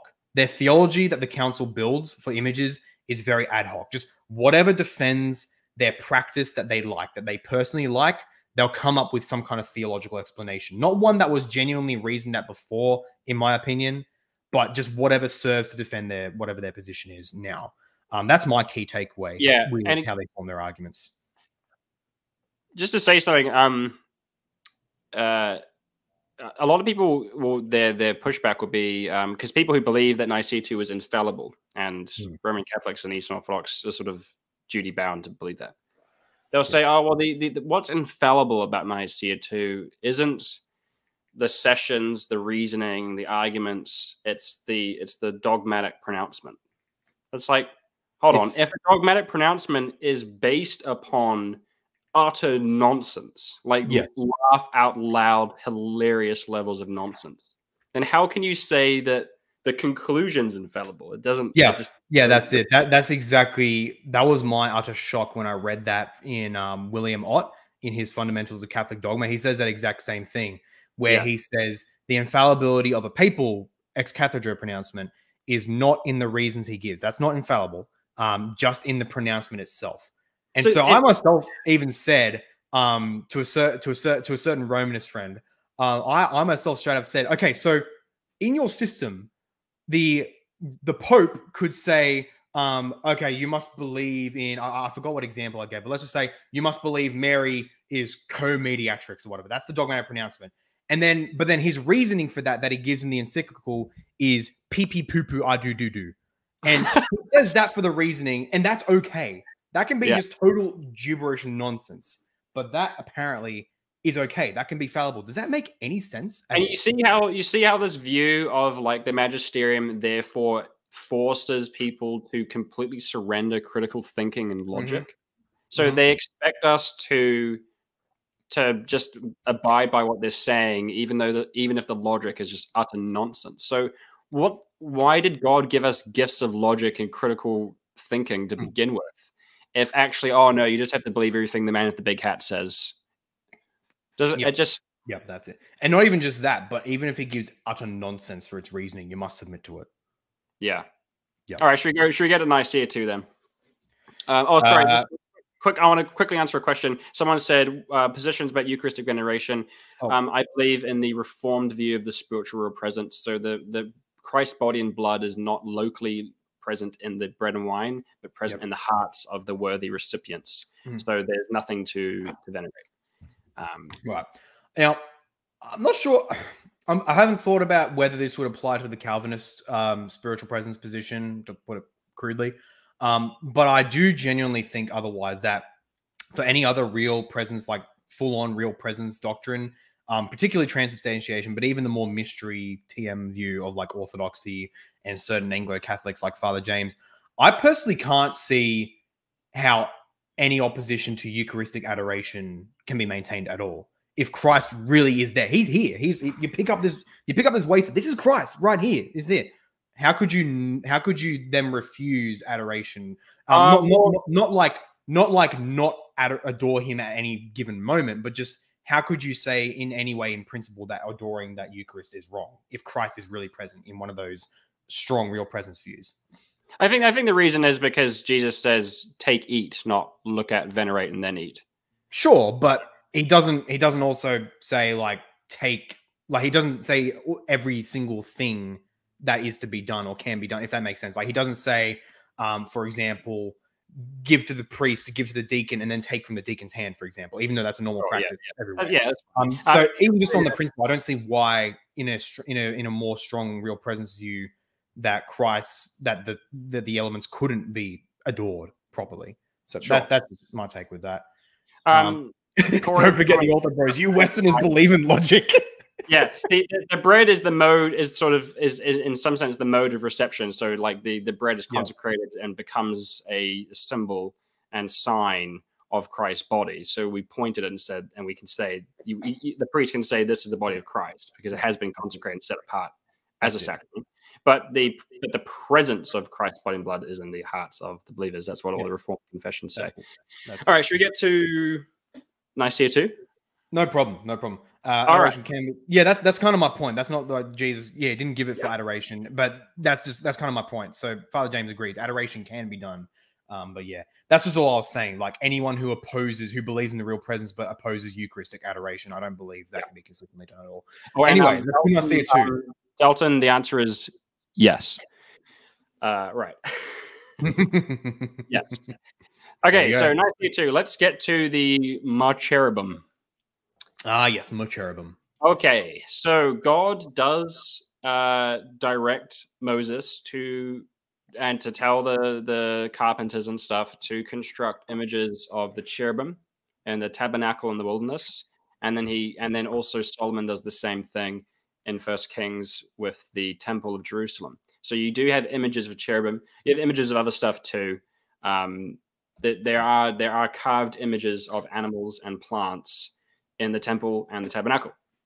And then the other one is the bronze serpent in the wilderness, where God tells Moses to construct this bronze serpent, put on a stick so that people can look at it and be healed from their snake bites. Although I actually I think that maybe those weren't even snakes; they may have been dragons. But that's a whole other story. So, what's the issue here? Well, first of all, we need to have a proper hermeneutic, a proper way of interpreting Scripture. Remember how we said Scripture is sufficient and perspicuous? As part of that, what we're going to say is general and universal commandments trump specific commandments. Okay, so that makes sense, right? So if God says, this is the general law that you all need to follow, but then there's specific circumstances where he seems to sort of work around that, you can't say that the specific case, that's like the normative one and not the general one. Okay, so because the second commandment says, thou shalt not create an image and bow before it, you can't say this general, universal second commandment is now what? Doesn't matter anymore because of the fact that God told Moses and Solomon to make an image in a temple. It doesn't make any sense. And remember, this is completely dodging the issue. The issue is veneration, as Paul and I had said for the last hour and a half, as I've made very clear in the article I wrote. It's not the images themselves. It's the veneration of them. I've got a great biography of Luther I'm reading here. Look, there's a painting of Luther. It's fine. So, am I going to kiss this painting of Luther? Am I going to light incense before it? Am I going to bow before it? No. Saint Luther or pro nobis. Yeah. Okay, so again, the issue is veneration. Now, what's important to note is that we find out in 2 Kings 18 that the Israelites actually started to worship the bronze serpent. They had kept it from back in the day, and they had put it up, and they started worshiping it. And King Hezekiah, and he did a noble. Sorry, who's Hezekiah? Oh, well, how do you say it? Hezekiah. Hezekiah. Sorry. Yeah, Hezekiah. I actually don't think I've ever heard someone out loud say it. So Hezekiah, but you could do it. I don't know. Let's keep going. King Hezekiah, he broke it in pieces because of the fact that they're venerating it. So that refutes that case is now closed. It is refuted. Yep. Hezekiah smashed it. He broke it in pieces to avoid the veneration. The issue is veneration. So what we're saying is God clearly did not intend people would venerate these things. And God expected the Israelites to know better. The Israelites to know that there is only one God, and that is Yahweh, and he can't be depicted in an image. And so he'd expect the priests and the high priest who go into the Holy of Holies when they see the cherubim to not start venerating them, because clearly the high priest knows that that's not the point. Yes, that's right. Yeah, and that's why that's why ultimately the Council of Frankfurt's position is the most consistent, because to acknowledge again, Nicaea II was dealing with fallen iconoclasts, so that was a genuine issue, the fact that they would deny images at all. But even then, an iconoclast could still make the argument, like Tertullian, he would make the argument that the idea of special dispensations by God to make certain images does not overthrow the rule that would prohibit all images. And I disagree with Tertullian and Hieraea that all images were banned. But otherwise, with the Council of Frankfurt, their position is much more consistent, where making images, it's fine for various purposes. Veneration / worship / adoration, yeah, no, that's bad. That's very bad. Don't do that. Don't do that. I think River is making a distinction between positive law, commands to Israel, and natural law, 10 commandments. Would you agree with that? Or yeah, sure. But the point is you can make an image. So we're actually not juxtaposing these things. The point we're making. This is really important to understand. For me and Paul, the cherubim issue and the second commandment don't contradict each other. There's no contradiction. No. But what I hear Roman Catholic and Eastern Orthodox people say is they actually juxtapose them. They're like, oh yeah, well, God said that, but what about the cherubim? And I'm like, what are you saying? Are you telling me there's a contradiction? Do you guys actually believe that the second commandment forbade all images at all? So now I'm just going to call their bluff. Okay, now you guys have a problem too. How do you solve a contradiction in Scripture like that? Yeah, you've made Scripture contradict itself just so that you can prove that Nicaea II wasn't wrong. Yeah, gee, where have I heard that before? Romanists and Orthodox making Scripture contradict itself. And remember, the 39 articles, for instance, say you can't make one place of Scripture repugnant to another. Yeah, and I think it's so indicative of how pernicious this mentality is of councils being infallible, when in a desperate attempt to prove that the council wasn't hilariously wrong, you have to end up making the word of God contradictory. Like, if you've done that, there's like much bigger issues than your veneration of images. your whole theological system has pretty massive problems. Yeah. Okay. 100%. 100%. No, I'm not. Yeah, I'm not. Yeah, I'm saying there isn't a contradiction. There is no contradiction. We're saying that the other side is saying there's a contradiction. Yeah, that's it. That's it. All right. So now really the key of it, really the core of it all, veneration versus worship, a distinction without a difference. So Nicaea II says the Greek word proskuneo, the Greek verb proskuneo, means to venerate or to revere. And they say that this is okay to be shown to creatures. And that latruo means to worship. and it's reserved only for God. Okay, we've already said hilariously, absolutely hilariously, like God, I genuinely thank God for doing this. In Exodus 20, verse 5, when our Lord God says, "Thou shalt not bow before them or serve them," in the Septuagint, which is the Bible that Nicaea II recognizes, and Roman Catholics and Eastern Orthodox, he uses the two words. He says, "You shall not show proskuneo towards them or letruo." so, so even if there's a distinction, God still in the second commandment rules out both. So, I mean, Paul and I are gonna now try and prove that there isn't a distinction, but even before we prove that there is no distinction, it doesn't matter because both are in the second commandment. So, absolutely. Terrible. So I'm trying to find a key section in Nicaea 2 where they give like, it's one of the key core statements on the veneration. I want to read it because that'll be the key foil really to respond to. So just while I'm doing that really quickly, if there's more stuff you can kind of fill in. Yeah, sure. And also, I love this comment here. Who would you follow, Chad King, Charlemagne, or White Witch? Irene. Yeah, so for those who don't know, Irene was the pseudo-empress who presided over Nicaea II. She actually cut out the eyes of her son and murdered him so that she could become empress. Yeah. Actually, not very funny, but disgusting. And the bishops that she appointed were her lackeys, who she appointed just so that they could approve her position. And Charlemagne, yeah, that's the Holy Roman Emperor, who was the rightful Roman Emperor. He rejected Nicaea too. Hence why it's not ecumenical, because it was rejected by the West. Okay, so back to the whole silly distinction. First of all, in Scripture, in the New Testament, the standard word for worship is proskuneo. There's heaps of examples of that. And a good one would be John 4, when Jesus says true worshippers will worship in spirit and truth. He uses the verb proskuneo. So we're not really seeing this idea the New Testament is saying there's like this sort of, what, you got worship, you got kind of veneration, like well, how are you going to translate that? True venerators will venerate God. I mean, it just doesn't really fit.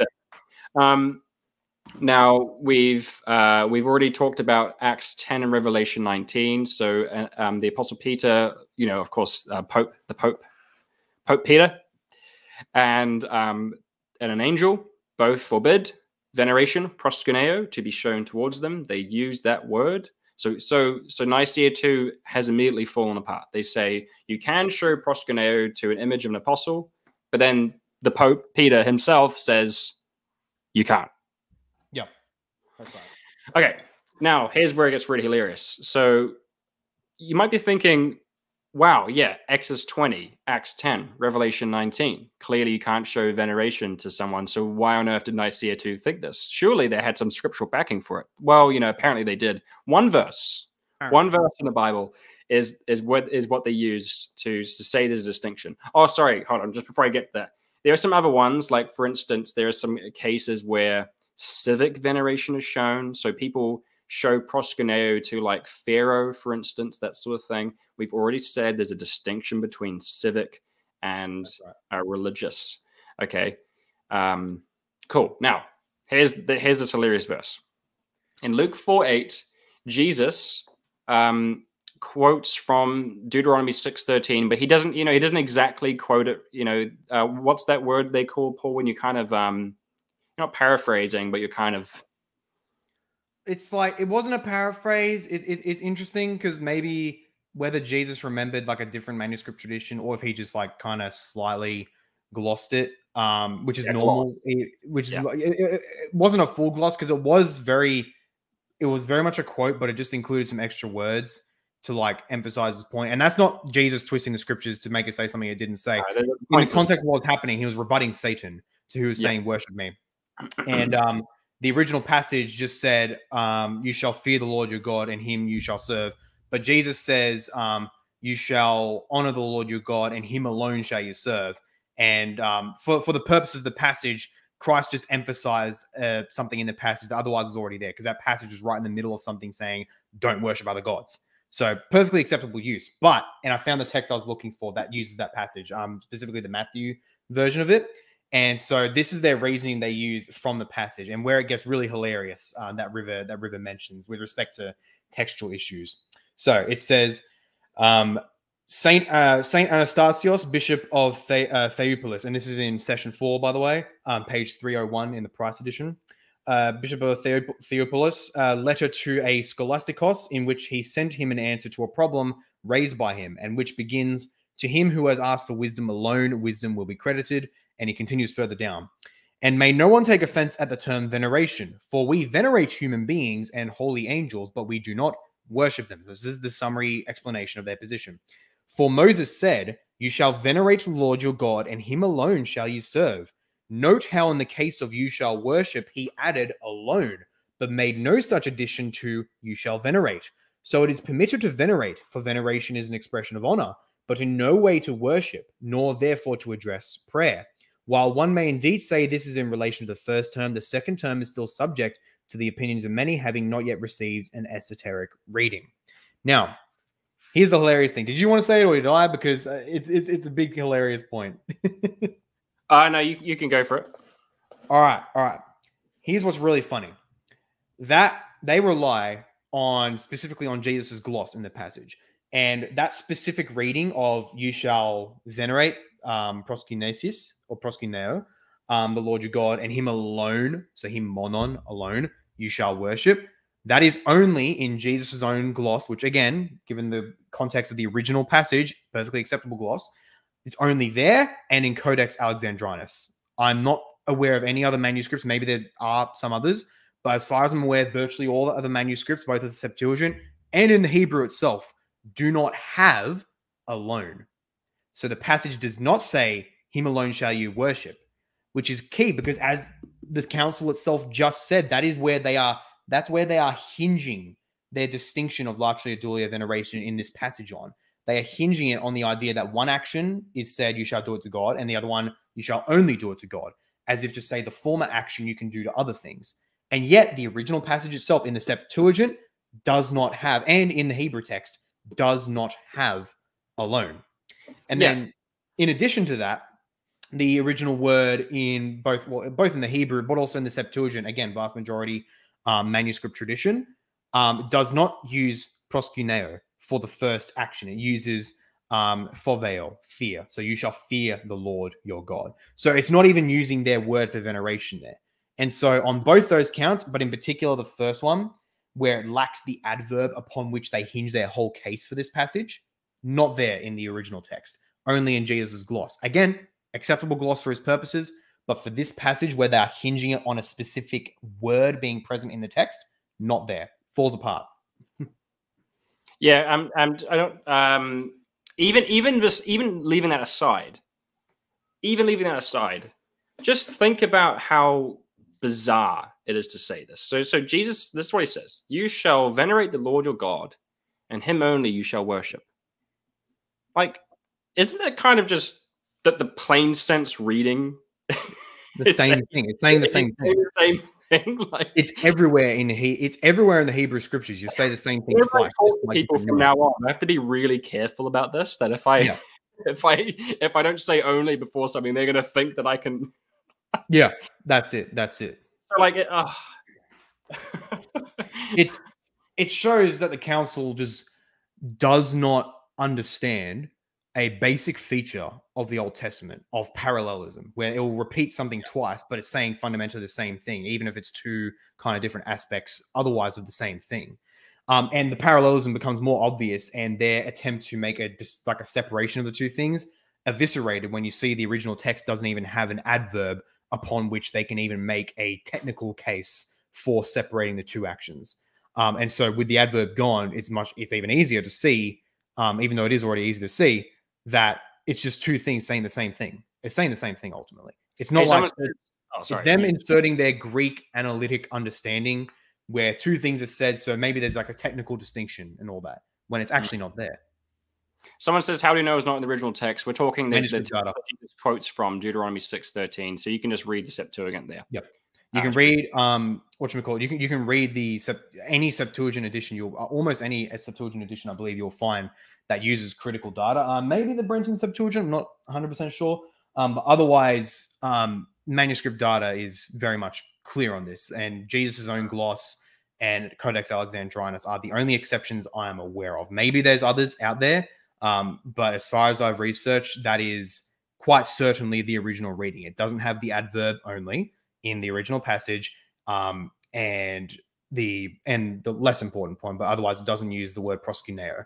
And the Hebrew text itself that we do have makes that even more clearer. That's the case the same as well in the Hebrew. To answer Billy Protestant or Father James's question, so I have to be honest, I haven't put a whole lot of thought into this, but the point is that Scripture does seem to be making distinction.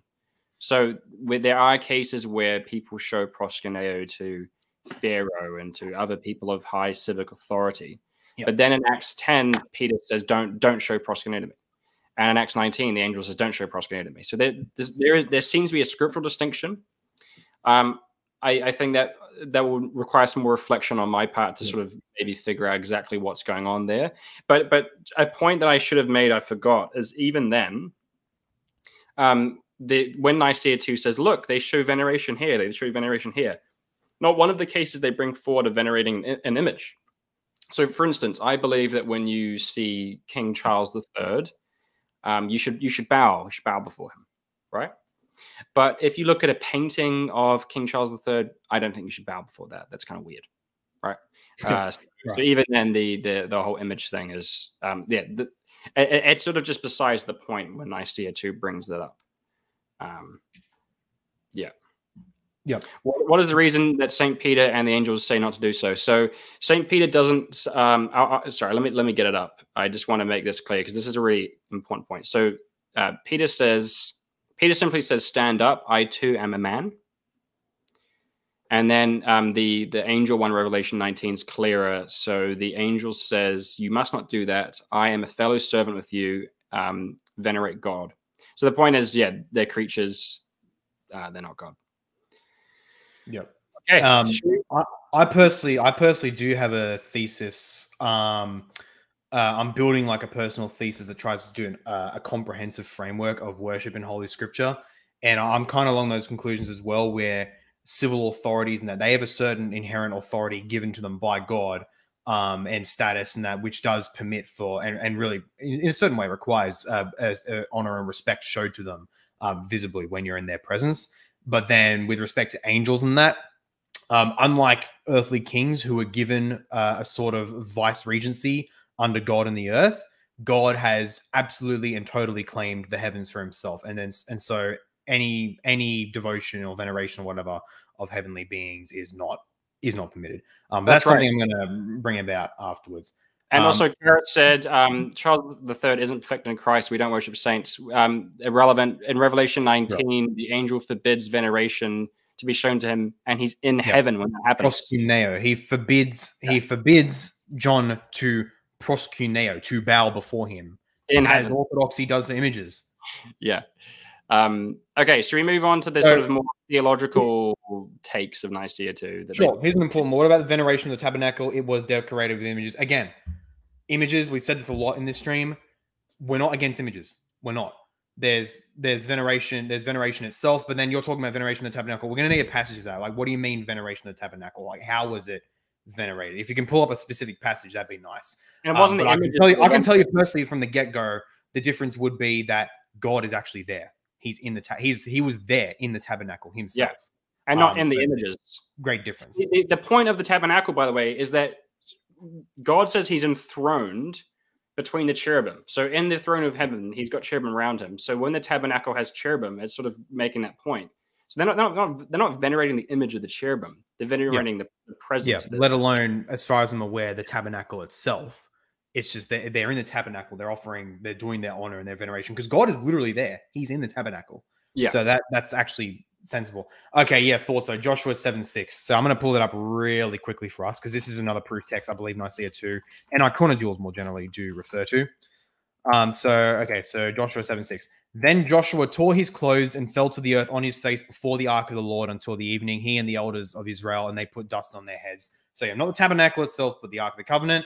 And he's falling before the ark of the Lord because the Lord is literally there. Like he's actually there. Yeah, it's not simply an image. It's not a graven image. He is there. It is his vessel. So that's the great difference. And even Nicaea 2 admits in the passage, I forgot the exact passage, but they will explicitly say that God is in his essence is not in images. We're not pretending, we're not wanting to give latria to the images because God in his image, in his essence, is not there. Which is kind of funny because they say we're not giving latria to the images, only venerating them, and that passes on to God. But then I believe Hieria itself gives the logic, gives the rebuttal of like, well, if it passes from the type to the archetype, why can't you give latria to the image? And indeed, apparently, Theodore the Studite, who's a later Orthodox saint from a bit after the council, Father Price actually explicitly cites him as basically saying, yeah, you can give latria to an image of Christ because it passes from the image to the archetype. And so you have the Council of Nicaea 2 saying one thing, and you have other certain saints saying something totally different. So, which just further shows they didn't really have a full coherent theology of images. Thank you guys for doing the stream. I disagree, but it's handy having the best arguments against mine in one place. Yeah, you're welcome. You're welcome. I do intend to explore this again in the future, particularly with a specific critique of John of Damascus's writings on this, because he gives a bit more detail than the council, funnily enough. Yeah, this is top stuff. Thank you very much. Anyway, moving on. Okay, so here's where we like. I feel like we've in this video we've already addressed the meaty stuff. There's now just a few little arguments here and there that we need to deal with, and each of them is pretty simple. We're just going to crush them with our pinkies because they're just really silly. So, for instance, in session 6, the council quotes Zechariah, the prophet Zechariah, who says, "Was I pronouncing that right, Paul?" Yes, you were this time. Who says that in the coming age, God will free Israel from the worship of idols. And this, so okay, just get ready for this. This is big, guys. This is really big. Yeah, this is really big. This is going to blow your socks off. Do you want me to read the passage? Huh? Do you want me to read the passage? I'll get my comedic version. So Zechariah says, in the future, God will free Israel from idols. And then Nicaea 2 says, you see, worshipping images isn't idolatry because we've been freed from it.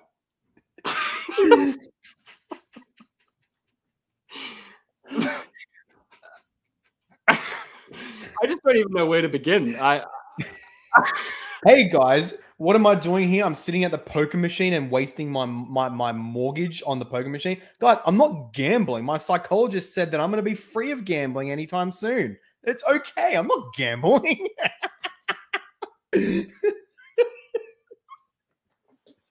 But it's even that example is not as funny because the person said that to you, but it's like Zechariah said that about the true Israel.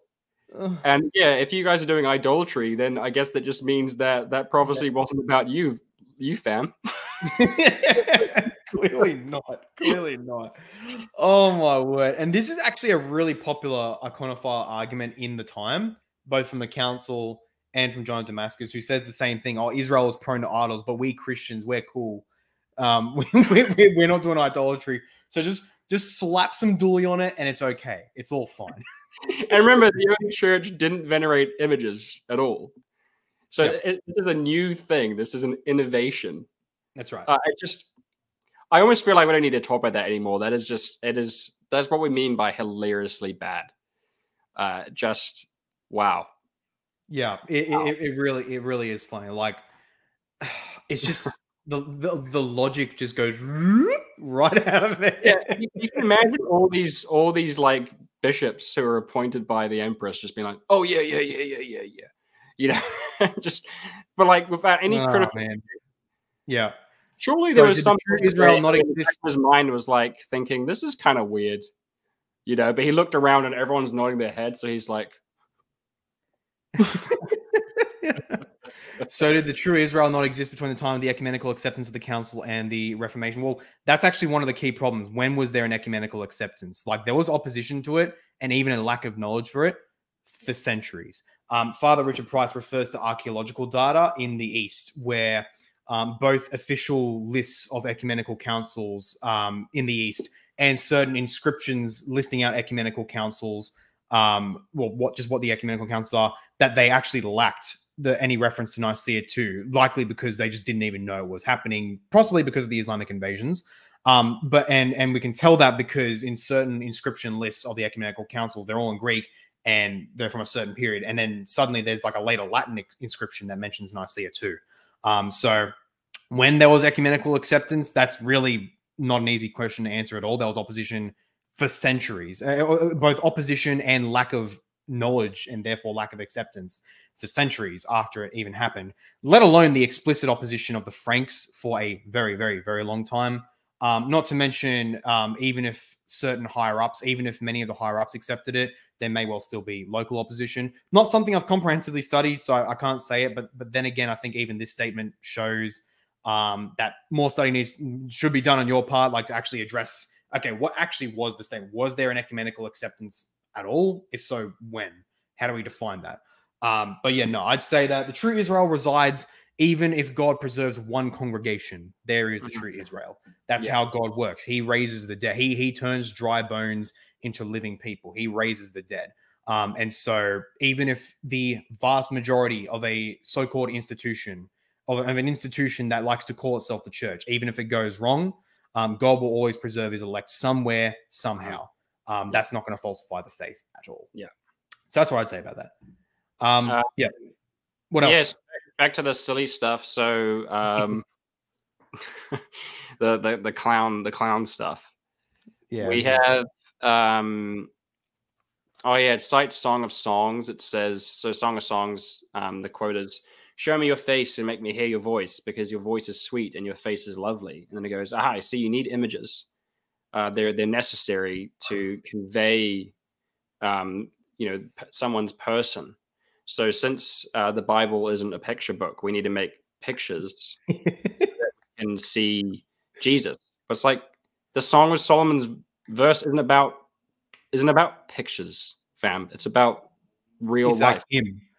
And that's actually a key distinction, because none of these images I don't have any reason to believe that any of these images are based on a direct eyewitness account of just what Jesus looked like. You can make a pretty good guess. You can make a pretty good guess of what he looks like with certain ethnic generalities. But otherwise, as far as I'm aware, they're not based on an eyewitness account, except if you go for the absolute meme story of like, what was it, Basil or whoever had an image of Mary painted by Luke himself or something. I don't know. Or the alleged history of the king of Edessa receiving a direct icon of Christ from Christ or one of the apostles. I think one of the apostles, yes. But yeah, specifically, they say the council with respect to the Song of Solomon, they say, "We all see and understand that both before and after the holy councils, the painting of images was handed down in the church, just as the reading of the gospel was." Like, fact, just false, just straight up false, like not true. For it is when instructed in our ears by the reading that we transmit what we have heard to our minds, and it is when we see representations and images that we likewise perceive them mentally. And so through these two things that accompany each other, I mean reading and painting, we attain knowledge of a single thing through being reminded of what had been done in the past. Now, stepping back, that's true. Images can be a great help in that respect. That can be. For this reason, we can find the operation of these two principal senses conjoined in the Song of Songs when it says, "Show me your face and make me hear your voice, because your voice is sweet and your face is lovely." It is in agreement with this that we too recite in the psalm, "As we have heard, so have we seen." This being so, it is appropriate to say that those who blathered against the sacred images, each one has spoken vainly to his neighbor. His lips are deceitful, blah, blah, blah, blah, blah, iconoclast, bad. Yeah. Now, something very important is that we can look. I grant images are great. Images are helpful. They can be very, very helpful. Even then, the iconoclast can very easily and rightfully respond. What are these passages talking about? They are talking about the perception of the actual thing itself.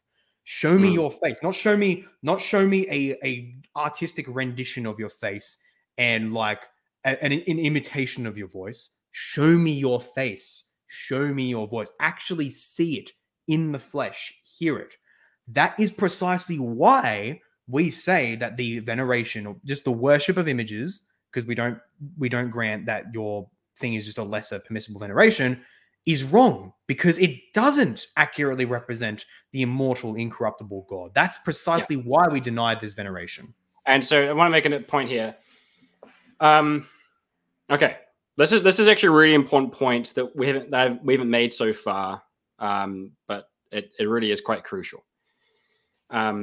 If you venerate an image of Jesus, that image necessarily has to be depicting him in his human state. I mean, he's still human, obviously, when he was incarnate here on earth 2,000 years ago. Yep. The reason why is because this is what Scripture says about Jesus as he is right now. 2 Corinthians 5:16 says we no longer regard Jesus from a human point of view. 1 Timothy 6:16 says Jesus dwells in unapproachable light. 1 John 3:2 says we are yet to see Jesus as he is. And then whenever Jesus appears to people post ascension, it's blindingly bright light, like Paul in Damascus and in Revelation. Okay, so you can't depict Jesus as he is now. So when you see a depiction of him, this is how he was before. Here's the issue. So that means that, you know how they say, okay, so we need to have an image of Jesus so that we can see him as he is, quoting Song of Songs. I was like, well, that's not what he looks like. And so what you're actually doing into the form of a servant for a time. Go back in time. You're having to venerate Jesus as he was 2,000 years ago. And so your faith stops being a living faith in a man who's here right now, he's alive now, and it becomes you venerating this guy who lived 2,000 years ago back then. Or at least the form he was in 2,000 years ago. Yeah. The form he was in. Yeah. Does that make sense? You know what I mean? Yeah.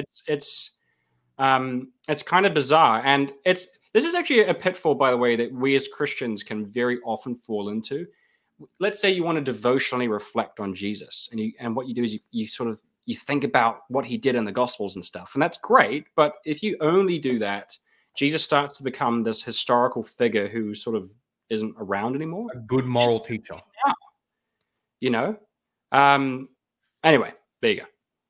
Yep, that's it.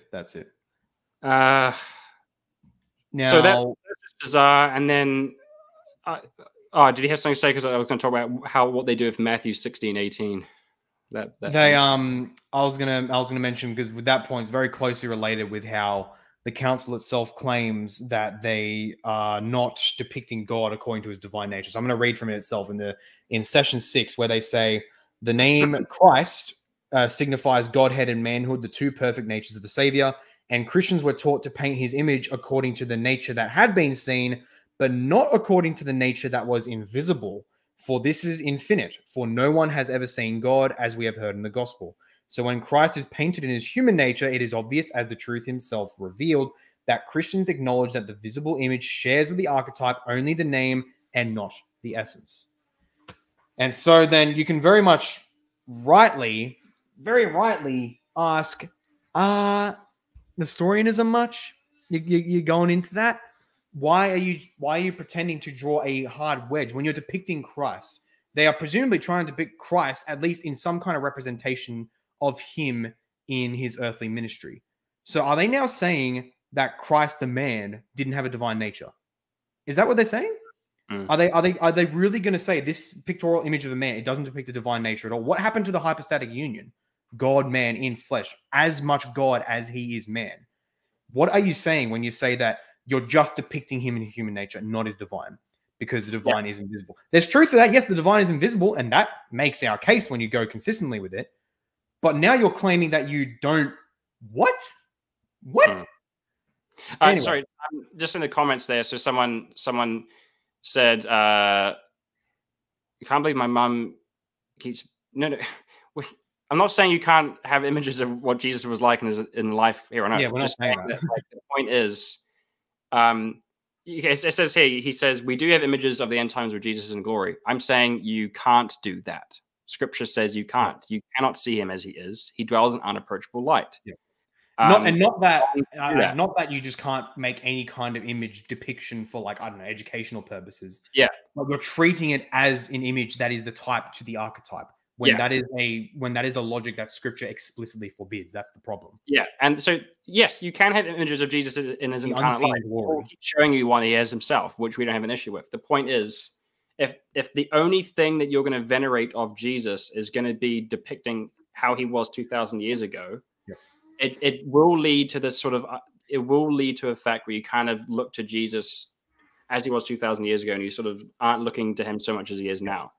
If that makes sense. It's just it puts a sort of weird emphasis on things. And my overall point was that it was wrong to quote Song of Songs to do that. They say, "Oh, Song of Songs." So therefore, we need to have an image of Jesus so that we can sort of connect with him as he is now. And we're saying you can't depict Jesus as he is now, so you can't make that. So they kind of made that point. That's all I was saying. Yep. That's it. Right. Then they quote Matthew 16:18. Oh, here we go. The gates of Hades will not prevail against the church. And they say, there you go. We have to be right because the church can't fail.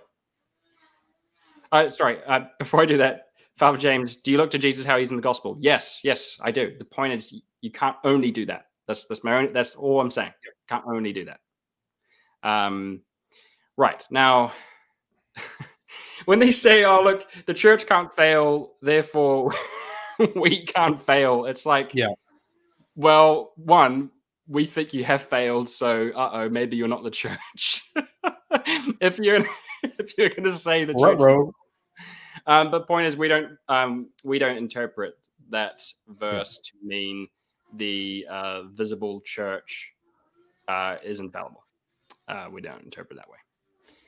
So pretty much. It's just a big argument. Sorry, I hope you're not hearing that weed whacker in the background, or but there's someone mowing or whatever. But it just shows that it's a big thing of presumption. We presume that we are the true church and that we will never err. And so, oh look, whatever this thing says about bad things and erring, if it says we can't err, we can't do it at all. So we can do functionally what they may not like it. Functionally, what they're saying, we can do whatever we want. But because these promises said in Scripture that must apply to us, it mustn't be that sin. So functionally, if they wanted to, again, they'd probably deny this, but I couldn't see how you could logically deny it.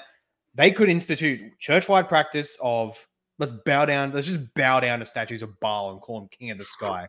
But that's okay. That's okay because the Bible, we're just going to label it something not worship. We're gonna call it uberdulia. Okay, so it's not worship. It's not largely. We're gonna call it uberdulia.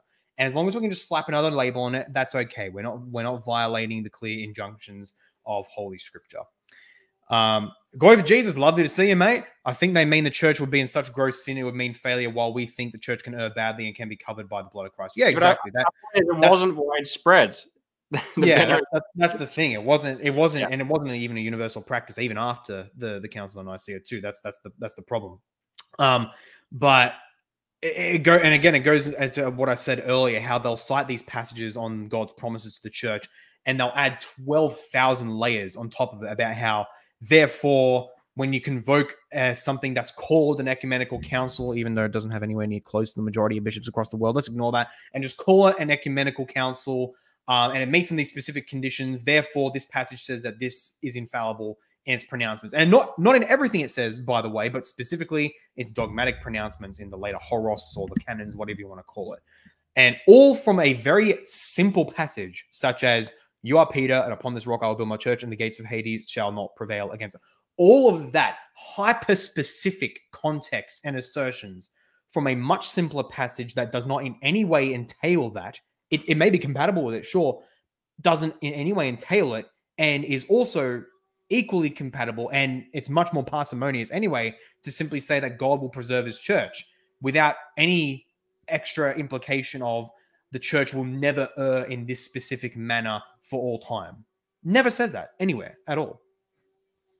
Yeah, and for what it's worth, how Luther interprets that stuff is Luther believes the invisible church cannot err.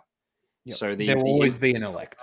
People of God are not going to fall into idolatry, but the visible church can fall into error, right? Yeah. I mean, by the way, everyone believes that.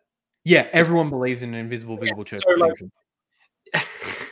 So they go, the church can't err. Well, Roman Catholics believe that Protestants and the Eastern Orthodox have erred. Protestants believe the Roman Catholics and the Eastern Orthodox have erred. Eastern Orthodox believe Protestants and Roman Catholics have erred.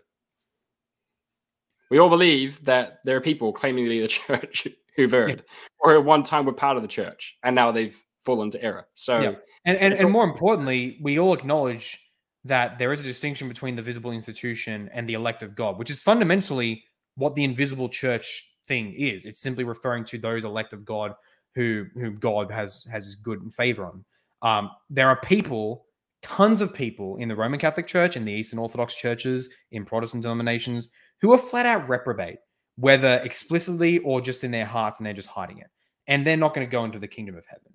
There's tons of people in the visible institution there, and that is distinct from the invisible church, which is why, honestly, I think the terms invisible, visible church is kind of an unfortunate terminology, because it's allowed orthos and Romanists to say, so you think there's two churches and all that? Is the distinction made? It's very simple. Logic. Jesus says that in the church there will be weeds or tares and wheat. Yeah. Throughout the New Testament, we're told that there'll be false teachers in the church. So they are in the church, they are in an ordained office, and they're a false teacher and a reprobate. So that's all we're saying. We're just saying, like, there's a visible church, and then within that visible church, you have the true members of the church who are actually united to Christ, and people who aren't. And what we're saying is those people cannot err, other people can. Everyone already believes this. Yes. Roman Catholics believe this. Do Roman Catholics believe that every bishop and cardinal and pedophile priest is actually united to Christ? No. Right? So that's all we're saying. That's it. James says visible and invisible distinction is practical. Yes, it's practical. That's it. It is a real thing. And I was just going to mention, it was an important thing about it was about a distinction. I was going to say something. I think I'll remember in a second. But here's the one. Also, you can display the unapproachable light in the effect, like in the light of the transfiguration causing the blindness of the apostles. I don't see it. So, okay. So are you gonna create lights that blind people when they see it? Hey, that's the only way you can actually display that. You're going to make blinding lights and expect the congregation in the mass or wherever. The charismatics have it right, bro, with those strobe lights. Ironically, me at Hillsong, when I was there, we were closer to demonstrating the light of the transfiguration. As you said, the strobe lights and all that stuff. Oh man. Yeah. Yes, they're united by dead faith, not one kept by charity or hope, and will be cut off. Yeah. That's our point. Yeah. So you just made a distinction right there. Yeah, and that's why I've thought. Yeah. That's why I've thought for a long while the visible, invisible church language is kind of unfortunate, because it's allowed certain Romanists and Orthodox apologists to say, "Oh, you guys split the church and all that," and then I turn around and say, particularly to the Romanists, they say, "Hang on, church militant, church penitent, church triumphant."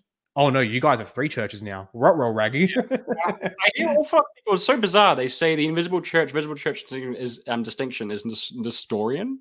Oh, I love it when the diorites bring that up.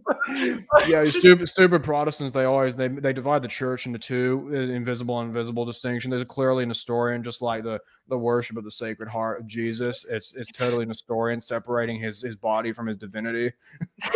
These people believe they often will criticize Eastern Orthodox bishops for being heretics. You just the distinction, fam. Like, it's so funny. It's like for the ortho bro community, it's like just pick out whatever thing you don't like, and you just spin the wheel, and it's like, this is Nestorianism, this is Eutychianism, this is Arianism. That's pretty much what it is. It's a game of spin the wheel, and it's just whatever heresy you want it to be. How big was your Hillsong church? It was the main one. It was the central campus. Like Pastor Brian Houston was there very often.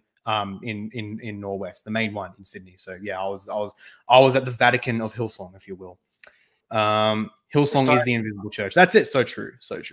I made still one of my best memes ever. I made it years ago. It was one of those expanding brain memes, and the smallest brain was like, The true church is invisible and made up of all believers. Slightly bigger brain.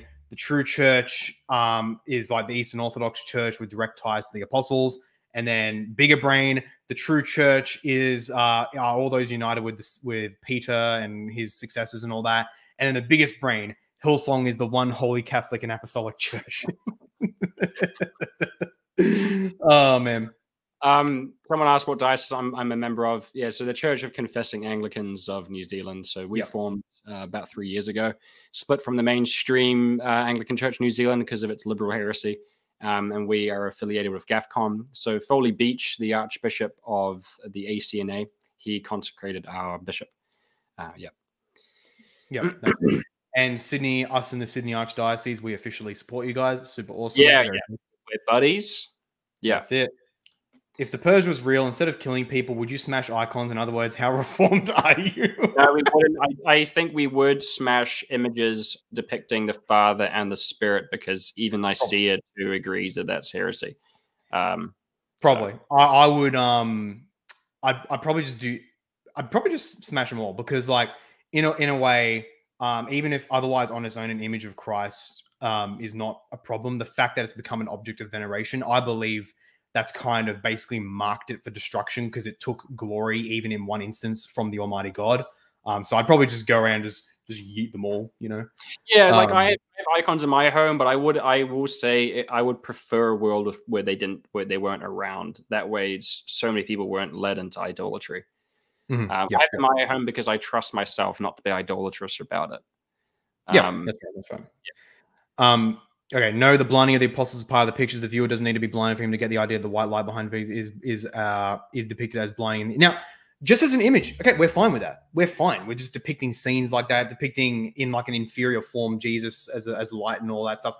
We're cool with that. We're simply saying that for that scripture itself denies the logic of venerating, of worshiping such images, precisely because they cannot fully reflect what they're trying to reflect.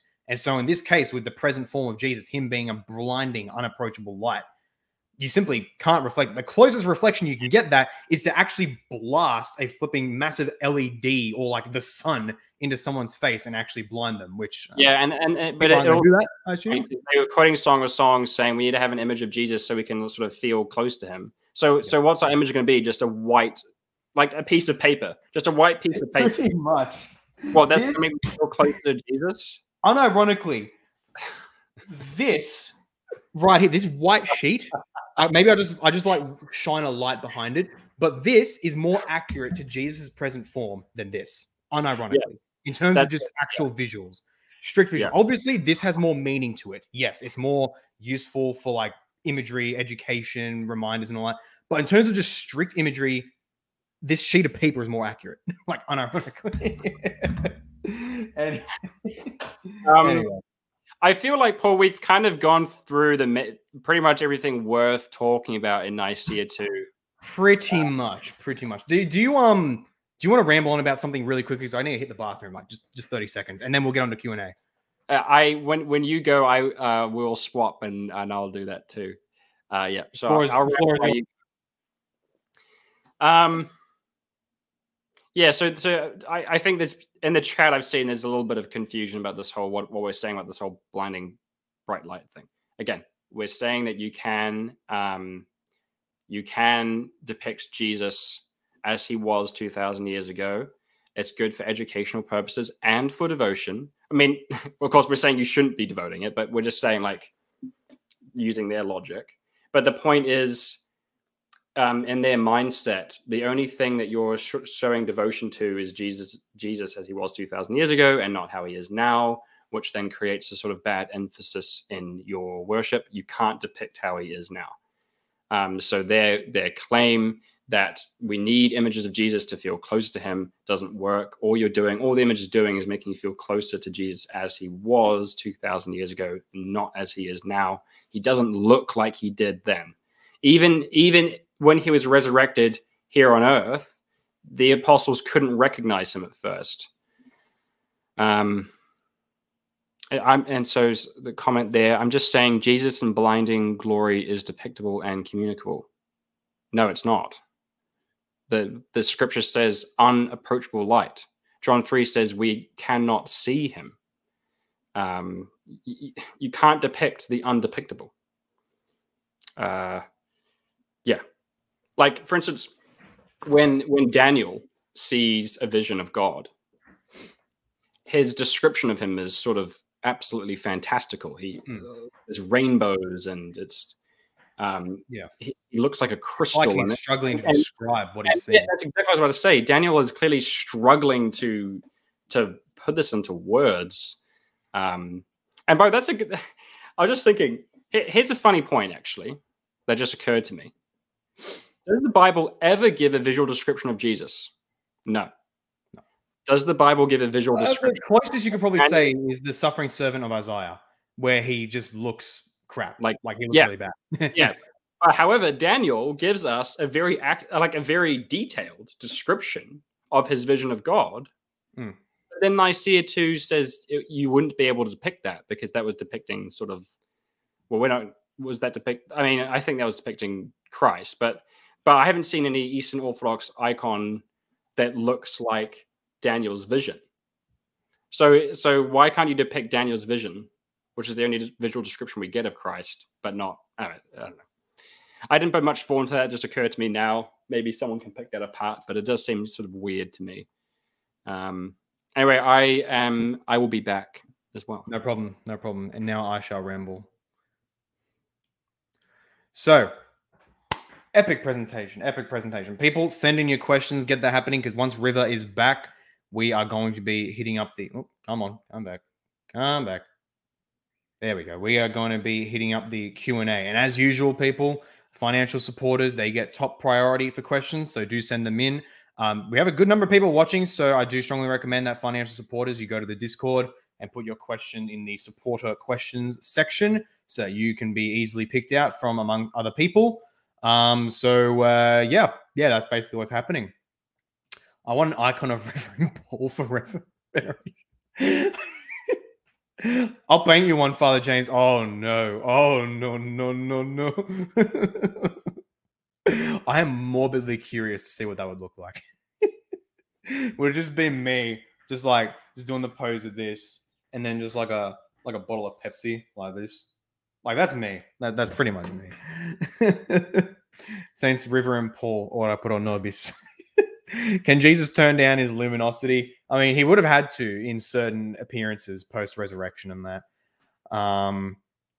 Yeah. Anyway. I'm not saying it's venerable. That's another argument. I'm just saying Jesus in a blind glory is depictable and communicable. Not truly depictable. No, it's not. It is at best by analogy. At best. You can show a light by painting very bright white and yellow golden colors. But that, in terms of appearance, is simply incomparable to the blinding light that the apostles and that would see. Especially if it included like rainbow colors and that, like Daniel mentioned. Anyway, if I see an icon of Jesus blinding the apostles at Transfiguration, like the one by Theophanes the Greek, I get the idea his glory is blinding. It's not the same as being an apostle. Yeah, that's true. But it is communicated. Yeah, you can get the idea. Obviously, yes, veneration is where we have the problem because it doesn't accurately depict it. But yes, anyway, Q&A is commencing, people. Someone said Jesus is present for me. The point is, Scripture says that Jesus currently dwells in unapproachable light. We have yet to see him as he is. When we get these depictions, like his appearance to Paul and how he is in Revelation, it's blindingly bright light. And remember, at the Transfiguration, Jesus sort of shows the apostles his true form, so to speak, and it's blindingly bright light. His final form. Yeah. So we're not. I mean, someone's going to say this is Nestorianism. We're not saying there's like a true. Yeah, not saying it too is Nestorianism. and it's like separate from his humanity or something. It's just that the finite cannot properly contain the infinite. That's right. And so while Jesus's body that you could see with your own two eyes and touch and feel is fully Jesus, there is a sense in which it can't fully contain his glory. And in heaven, I think that his glory is there to be seen, but you can't actually comprehend it. River, do a saint pose. Do a saint pose. Yeah. Okay, well, I'll get a book. I've got Reformed Dogmatics by Bavinck. So, how about I'll do mine as well again. and just the I can't do the blessing. That's what should my hand be doing? Oh, holding a microphone. I'm a podcaster. Trying to Microphone and the book.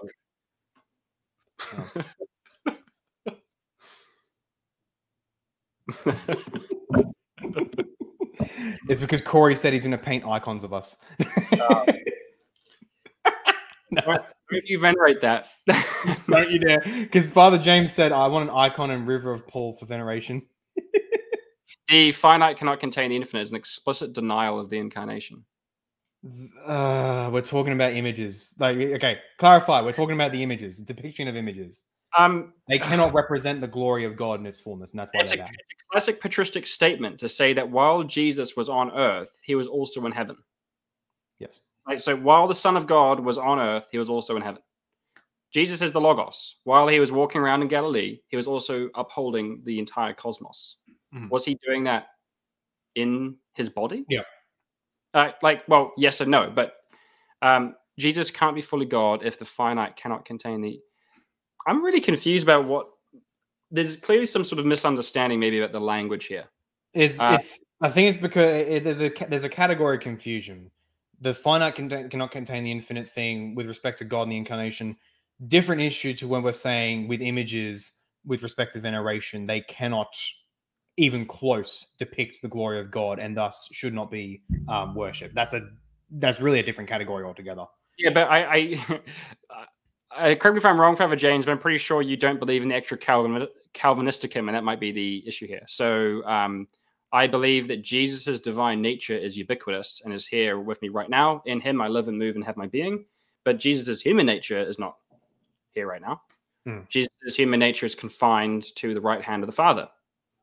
But he's also upholding the entire cosmos and is here with me now. That's what we're talking about.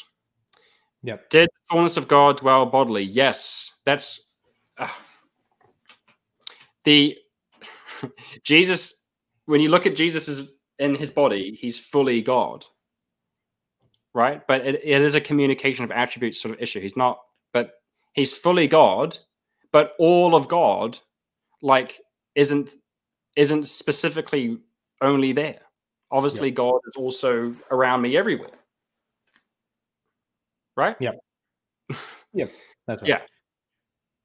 So I'm no supporter questions right now. So I guess just while make the same logic about the Trinity. The second person Trinity of the Trinity is fully God, but is the second person of the Trinity all that God is? As in, so there's no Father and Son. No.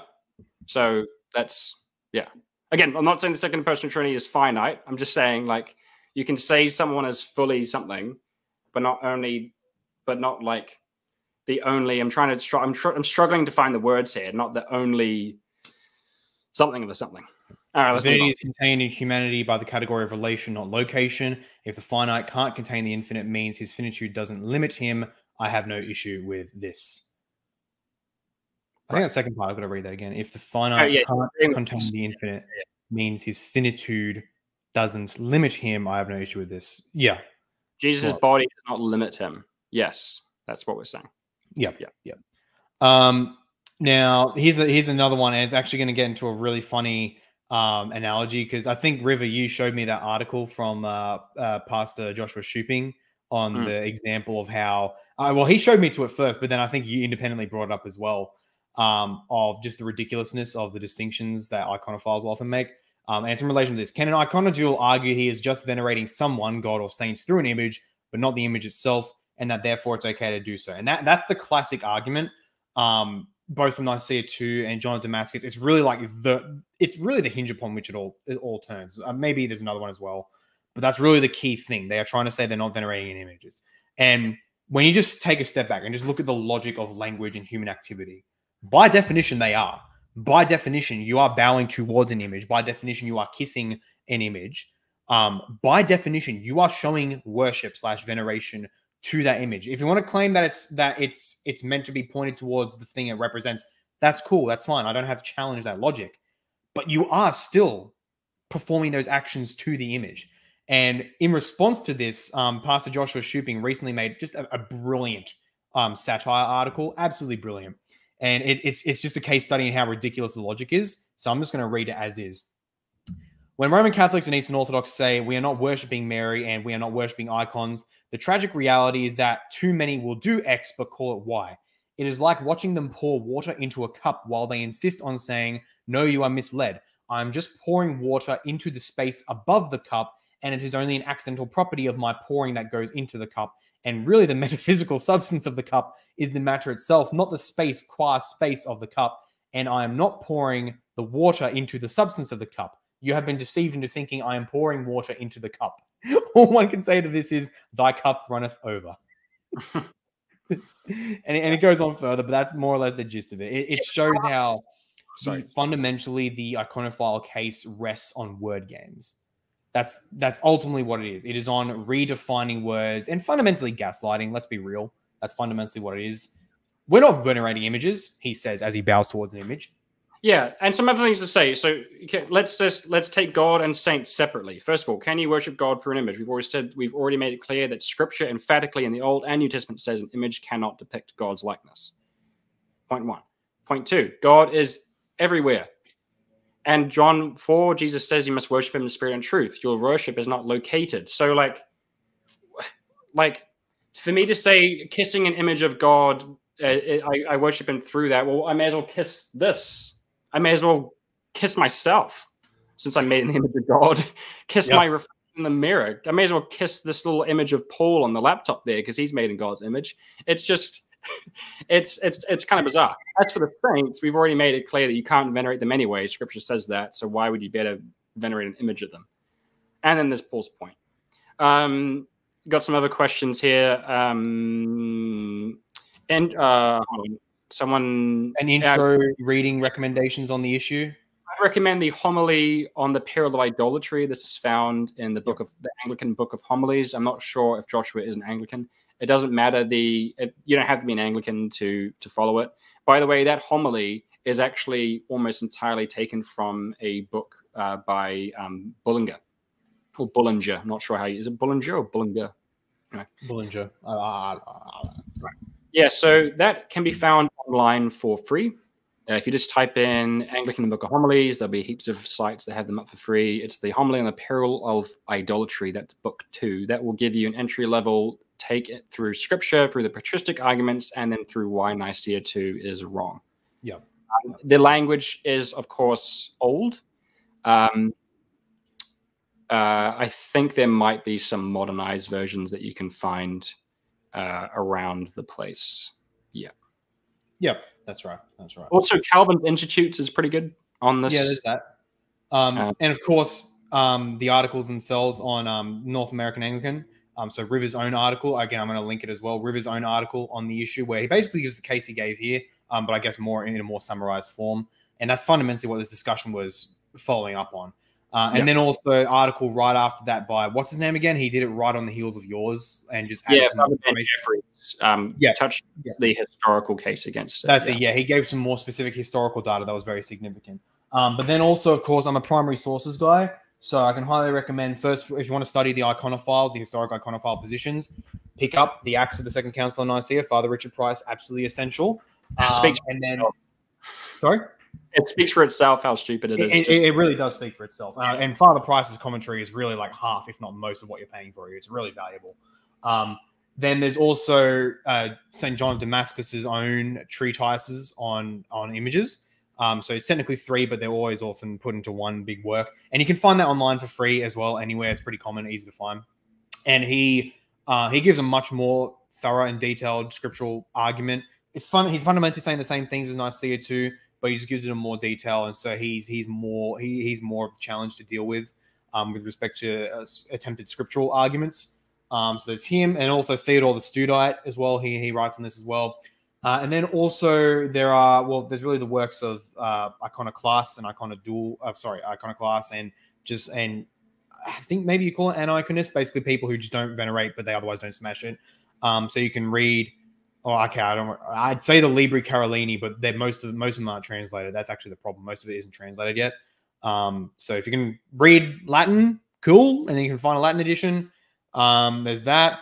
And then really just many church fathers. You can find many good florilegia online, and florilegium meaning like a collection of quotes for a certain thing, of various church fathers who speak against images. So you can look up quotes from, for example, Tertullian, from Origen, from Melito of Sardis, from Lactantius, from trying to remember Pope Gregory himself, Pope Gregory the Great. There was a specific letter where he which basically condemned the worship of images, but otherwise also said you shouldn't smash them. They could be good for education.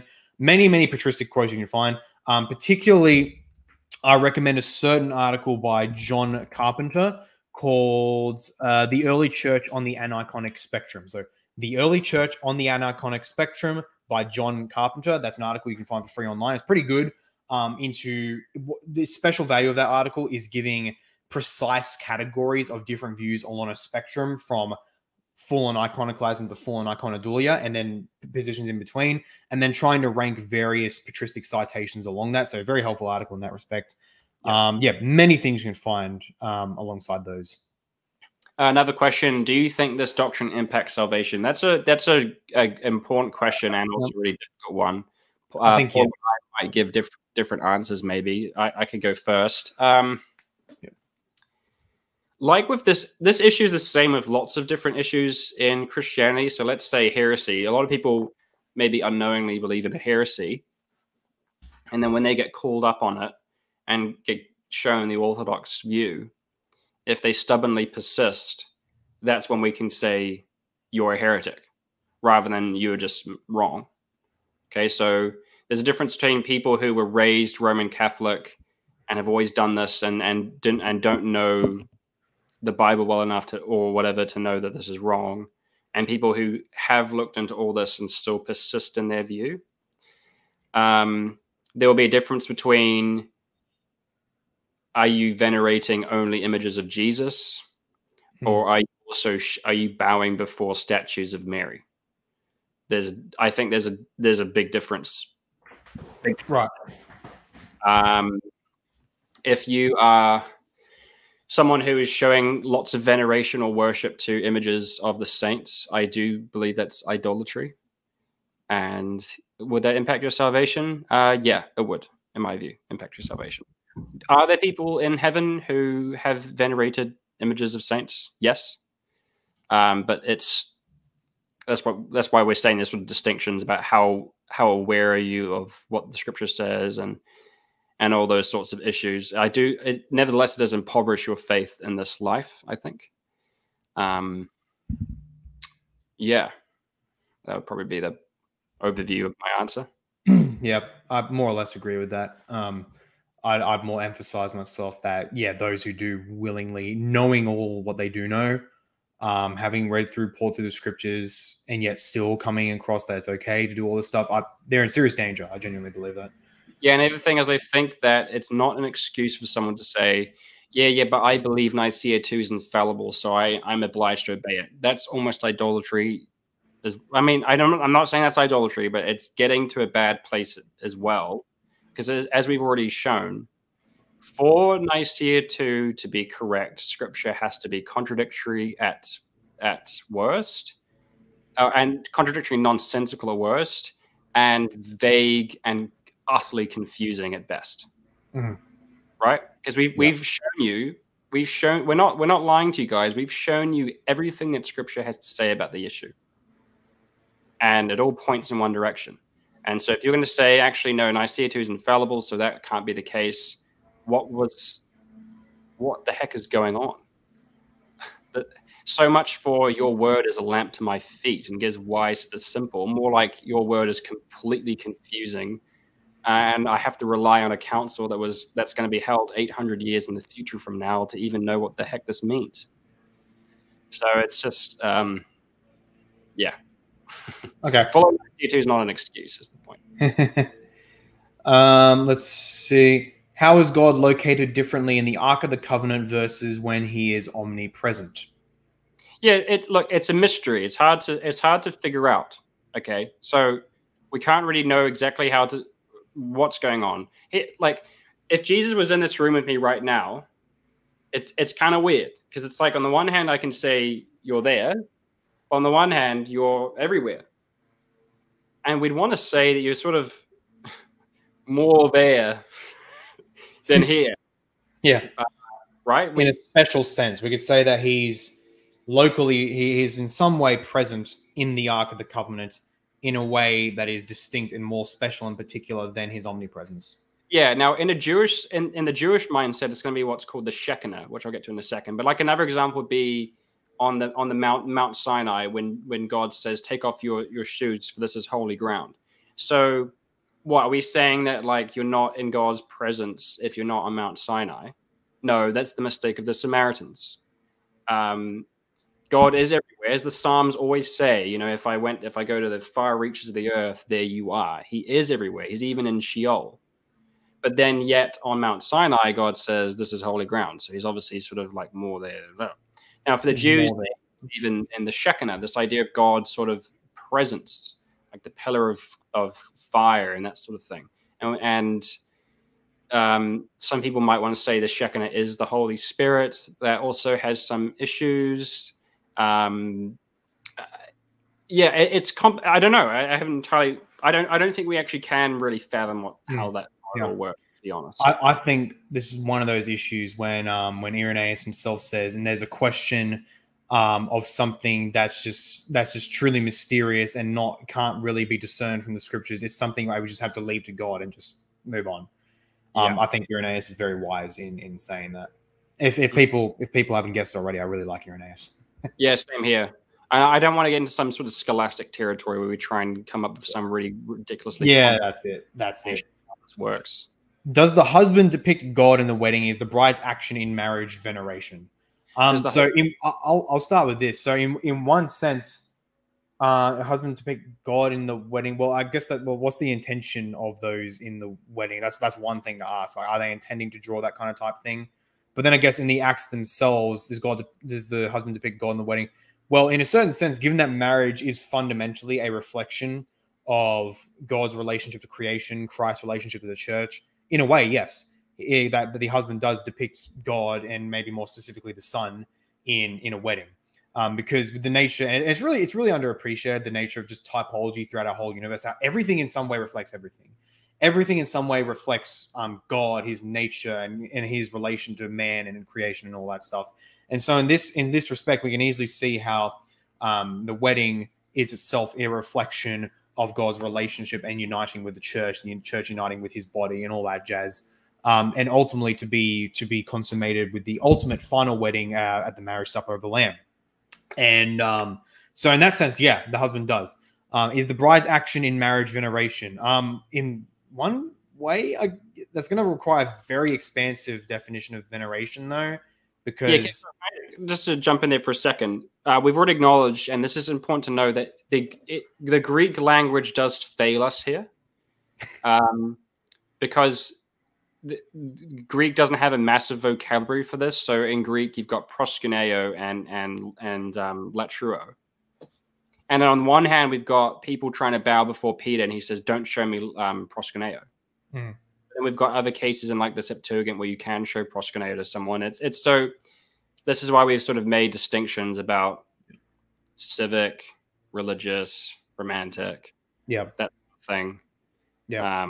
So in one sense, sure, in a very, like, if we're going to make veneration just a really catch-all term for like showing respect in one way or another, then okay, sure, it's a kind of romantic, kind of a romantic veneration, one of sacred vows, I guess, in one way.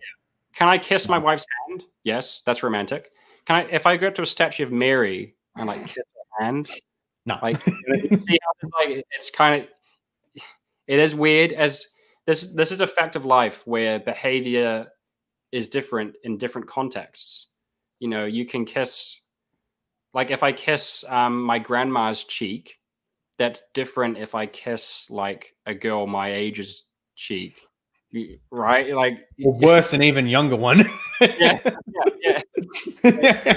Like context matters there. That's it. Yeah.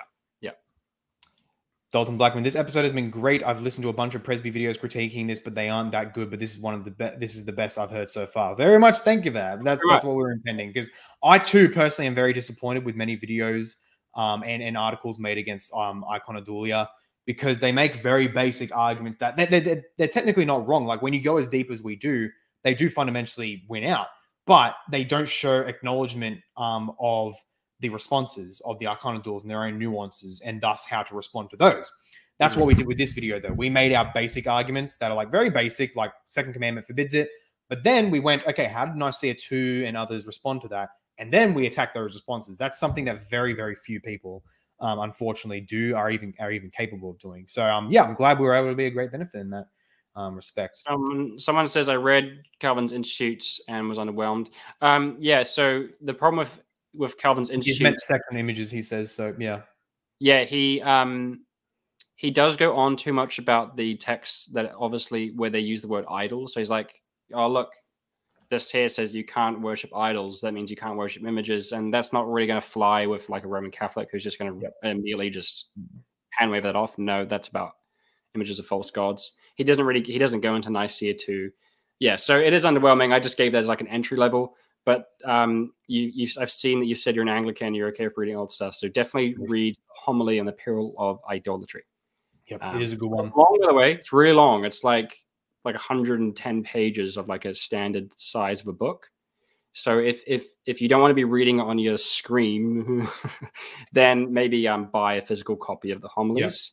Yep. And I'd recommend the best one would be Gerald Bray's critical edition of the Homilies. So yeah, there you go. Okay, I think the iconodule is free to make that same appeal to mystery when he is attacked for localizing God. I don't think that's a fair criticism. Now, we'd say no, because the difference is, well, for one, you can't just make... We both agree, you can't just resolve any contradiction that comes up with mystery. All right, there's a point where there is a true contradiction, and mystery isn't going to cut it. What we're saying, though, is that there isn't... We're not saying... We don't affirm that there is information such that provides a contradiction of the presence of God, omnipresent versus locally present. We believe that such distinctions could be made, and to an extent could be kind of articulated, but ultimately how that works out, there's just not enough to go by, and we ultimately do have to appeal to that. Look, there's a mystery, just leave it to God. Yeah. With this, however, we're making appeals to what God has actually said, and that by what God has said, what he has revealed to us, iconodulia just cannot be sustained. And the logic that they themselves give combined with what God has said in scripture. So their claims about only depicting the human nature, and then what God says about, because you can't depict the full glory of God, images should not be venerated. That as we argue that he says, therefore, by the combination of those principles and others, then iconodulia just is not permissible at all. That's what we argue. We don't think mystery can be appealed to when there is a demonstrable contradiction. Exactly. You can appeal to mystery if there's a lack of information. Word is mysterious. You can't appeal to mystery to go against what God said. Yes. I can't say, hey, you know how the Bible says Jesus is fully human? He's actually not. Mystery. but you can say, yeah, but the Bible says Jesus is fully human and fully God. How does that make sense? Mystery, right? Yeah. Yeah. There you go. Let's see. Can y'all do a video on extra Calvinisticum? I think it's a great argument against RCC and EO position, and it's what won me over the Reform. I'm curious, how do you think that would take on Roman Catholic, extra Calvinisticum, Roman Catholic and Eastern Orthodox views? How would you think that would go against them? Go against? Because Dalton Blackman here says extra Calvinisticum is an argument against RCC and EO position. Position on what? On images, or you? I presume so. Or just in general. Yep. Yeah, I mean, I've touched on the extra Calvinisticum in my video on my channel about the Eucharist. Mm-hmm. There's a book. Is it called the Extra Catholicum or something? Is sort of like ironic. Like, this isn't just Calvin. This is like what the early church said would be a good book to read. Yep. Hey, by the way, that one. Sorry. So, what about the argument from unwritten tradition passed down by the apostles? It's just not there. It's not. It's just not there. This is church fathers, and this is one of those. Oh, sorry, you keep going. You can't verify you just can't verify it anyway. Anyone can go along and be like, oh, this is what I was passed down to me from Peter. Anyone can say that. How can you verify it? The only way to verify what actually is apostolic is Scripture. There is no other way to have proof, to have certainty about what is apostolic by the actual writings of the apostles themselves. But even then, the early church, we know, didn't venerate images. They just didn't.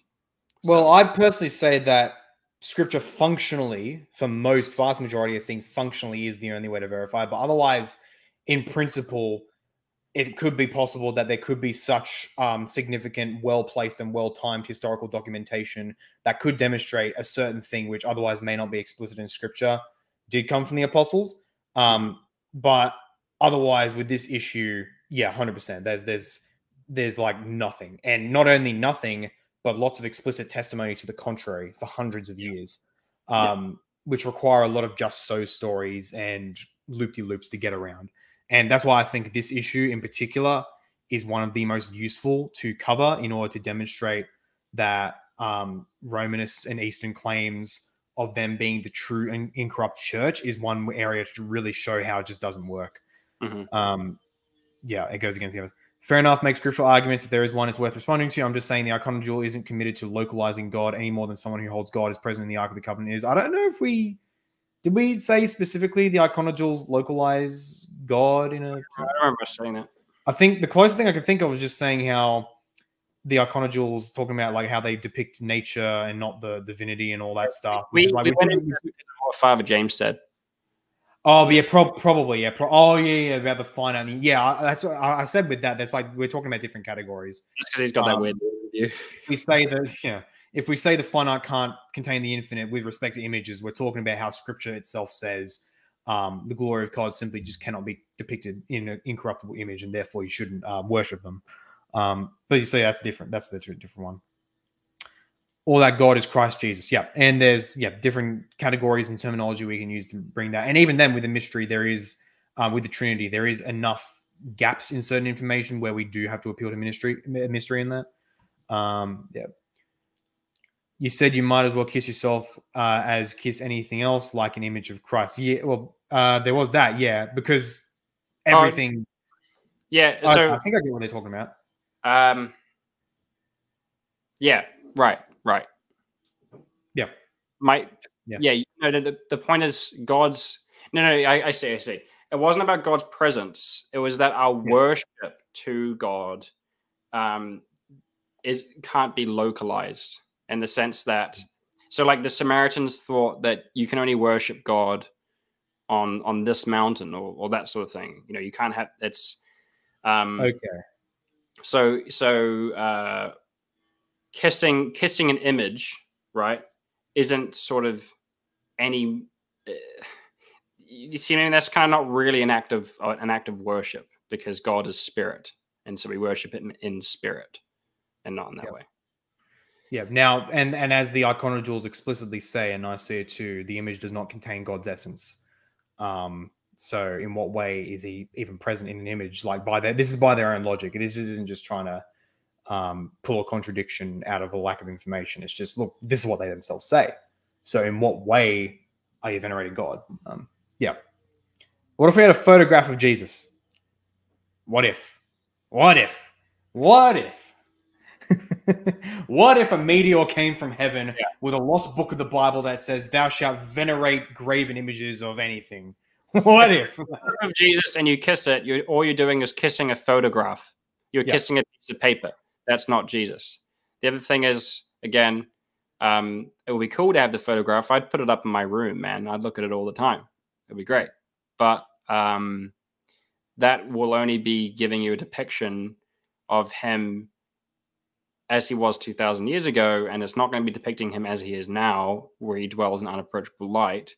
And so eventually, over time, if all your devotion was sort of focused on the photograph, eventually Jesus becomes sort of limited to who he was. I mean, not that he's anyone different now, but like limited to what he got up to 2,000 years ago, and not how he is now. No one says Jesus is present in the image. Yes, and that's the problem.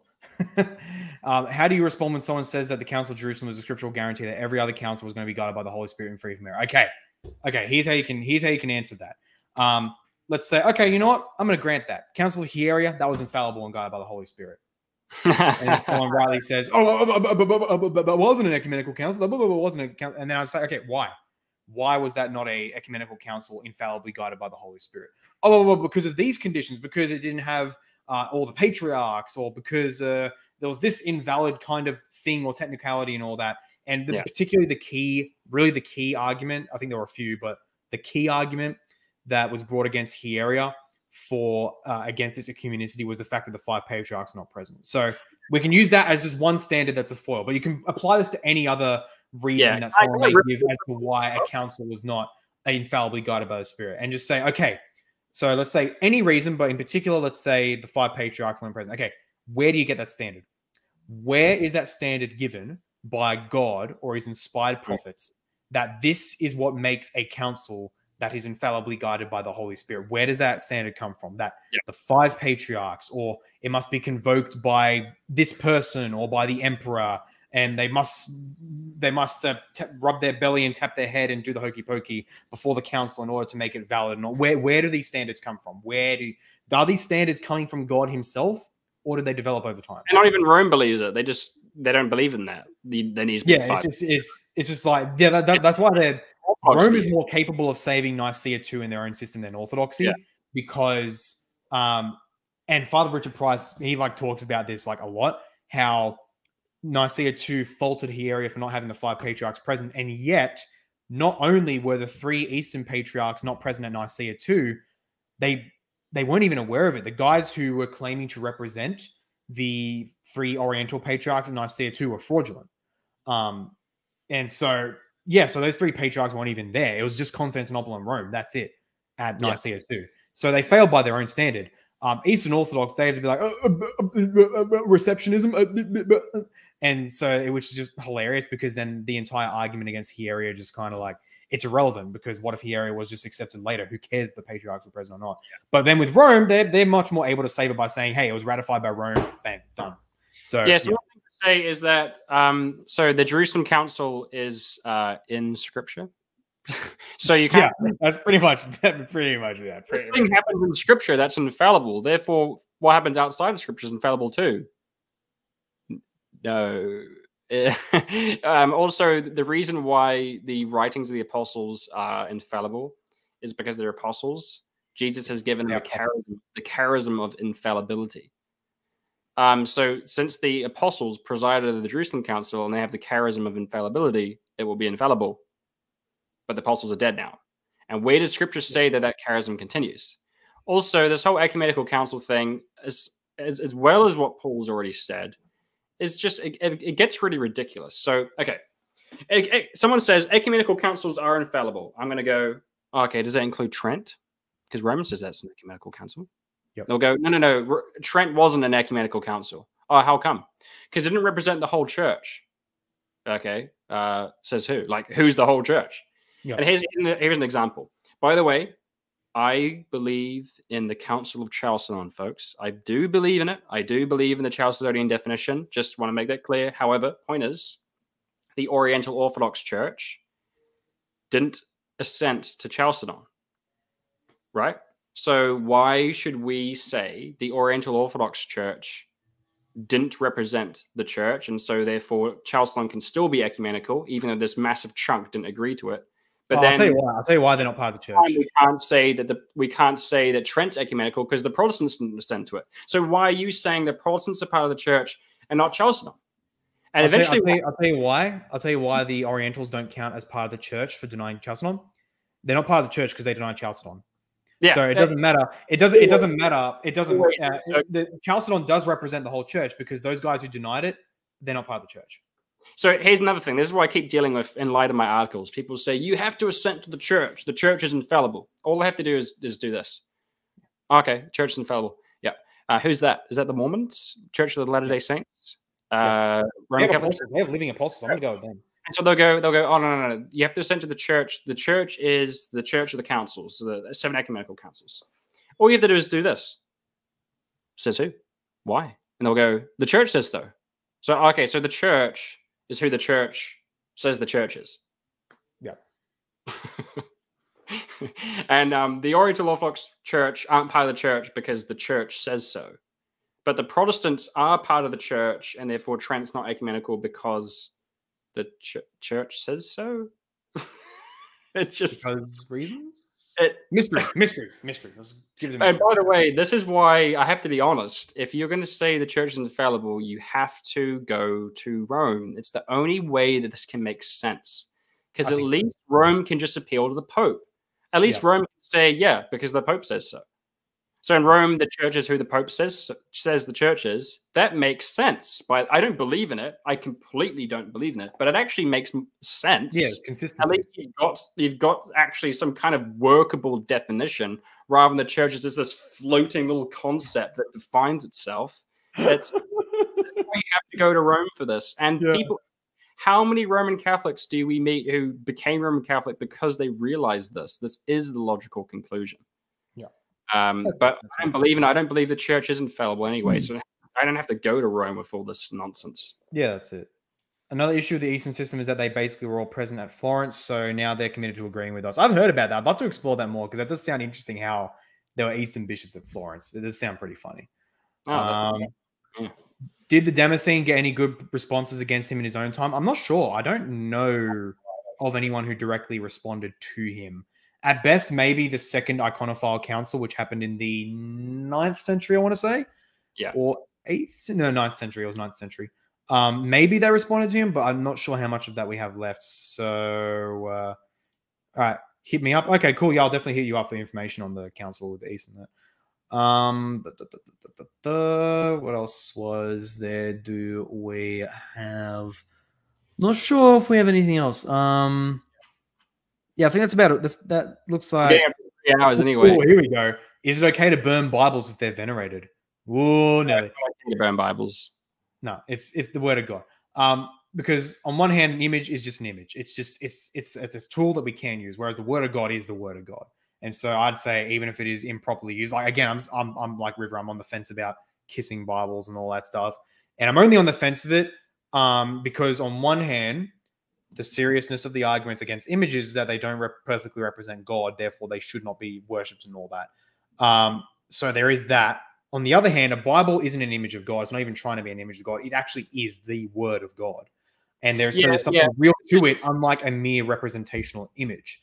I just want to that's why I'm on the fence with it, but I still nonetheless on the safe side. Oh, sorry. I keep talking over you. I heard Jay Dyer talk about this, and he's like, oh, Protestants are inconsistent, blah, blah, blah. So, yes, Paul just said the Bible is the word of God. Yes, it is. But we're not saying that, like, God is sort of, like, contained in this book or something. It is just some pages of ink on it. Yes. Like, we are saying that still would make me with caution against venerating or Bible and all that. But nonetheless, even if it was venerated, even if I was against that, and it was venerated, I still wouldn't burn a Bible because it's still the word of God with that. Yeah, whereas and the intention is like the problem. Yep. That's right. I think Father James said something else up here as well. Maybe not sure.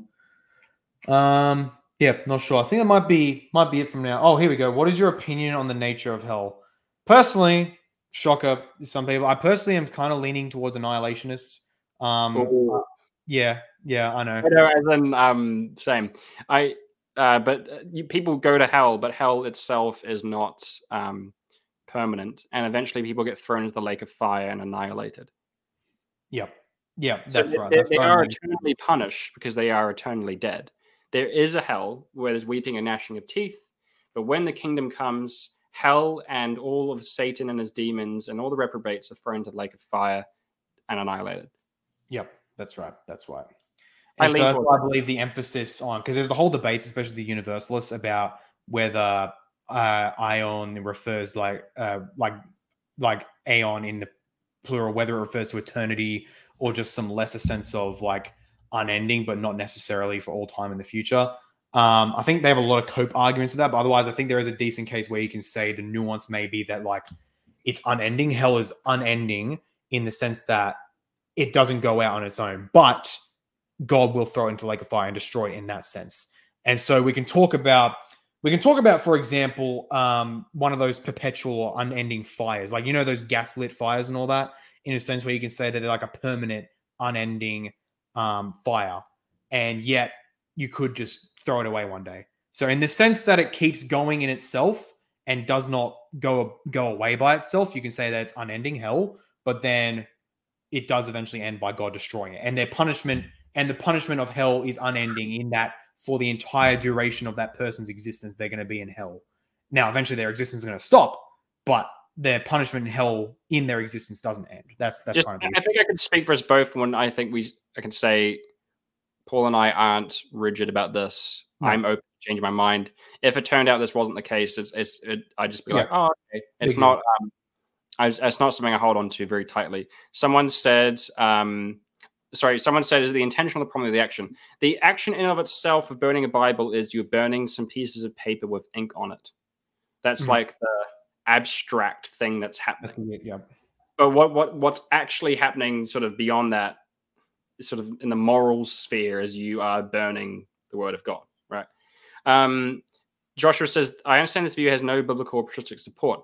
When Jesus says they'll burn up like chaff, chaff doesn't go, it doesn't sort of smolder, it just goes and then it's gone. Yeah. But then also in Revelation, there is the lake of fire and people get thrown into the lake of fire, and Revelation calls it the second death. Yes. Which is quite interesting. And it's something that, you know, we need to grapple with and try and interpret. And yeah, so again, I mean that's not much, right? There's some other little bits and pieces too. That's not enough. And that's why Paul and I, I'm going to say, we're not going to like put this in a creed and hold on to it very tightly. But yeah, I lean towards that for sure.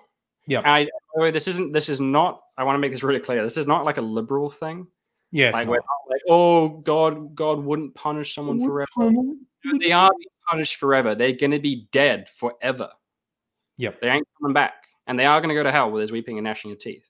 Yes. It's not a liberal thing. It's for me, it's trying to understand the second death and the lake of fire stuff. But I'm going to make a non-scriptural argument. And again, it's not something I hold on to very tightly. But I struggle to understand how, when Jesus establishes the kingdom and everything, how everything can be completed and finished and God can have this definitive victory if the devil and the demons are still actually around. That's actually a really good point. I didn't think of that. That's actually a really good point. You're walking around the kingdom of heaven, but you know that down below, you're still there. Satan's still there. It's sort of, I do struggle to understand that. If it turns out this isn't the case, this will literally be my reaction. Oh, okay. Right? It's not. I'm not that. I'm not. Yeah, but absent divine fiat, we don't. That is a curiosity that we can question. The other Philip, good to see you, mate. I'm normally against icons depending on use because I believe God wants us to honor him in truth, and images are most likely not true representations so much as they are imaginative paintings. Very true, very true. That's more or less our case here. In some, I'm up for debating annihilationism if you want, Josh. Oh man, okay. I appreciate that, but I don't think I'd debate formally, not even a secondary issue for me. Fair enough, fair enough. I missed most of the stream again. Rip. Oh, well, we have replay. Tertiary issue for me. Same. What would be the point of torment in hell for now if God could obliterate them from the start instead of waiting till the end? Because he wants them to be aware of their punishment and he wants to set an example. So hell is for them to acknowledge the Almighty God and to suffer and to weep and to gnash their teeth because they disobeyed him. That's justice. But then, in my view, when God is, puts the kingdom of heaven on earth and sorts everything out, he doesn't need to make that display anymore because everything's done and dusted. So they can be annihilated and we can close that chapter. Pretty much. But Ehrman also accepts annihilationism, modern textual criticism. I mean, yay, the agnostic scholar support. But no, I think what they're saying is that if you approach scripture without sort of presuppositions of like of what tradition has said how we should interpret it, you could view it that way, sure. Yeah, but even then, it's like, look, everything is presuppositional. Yeah, but exactly. just happens to have certain presuppositions which land him in the same spot as us, in my opinion. We three should do a stream on annihilationism. That'd be a sick idea, actually. I'd be down for that, 100%. I want to do some more thinking on it because, to be honest, for everyone, I haven't thought through this issue too much.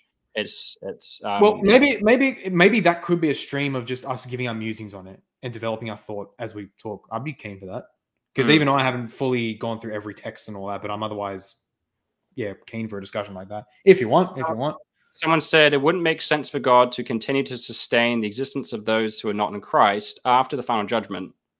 Yeah, exactly. So, I agree with that. Everything gets completed. Everything is united to Christ. And then those who aren't in.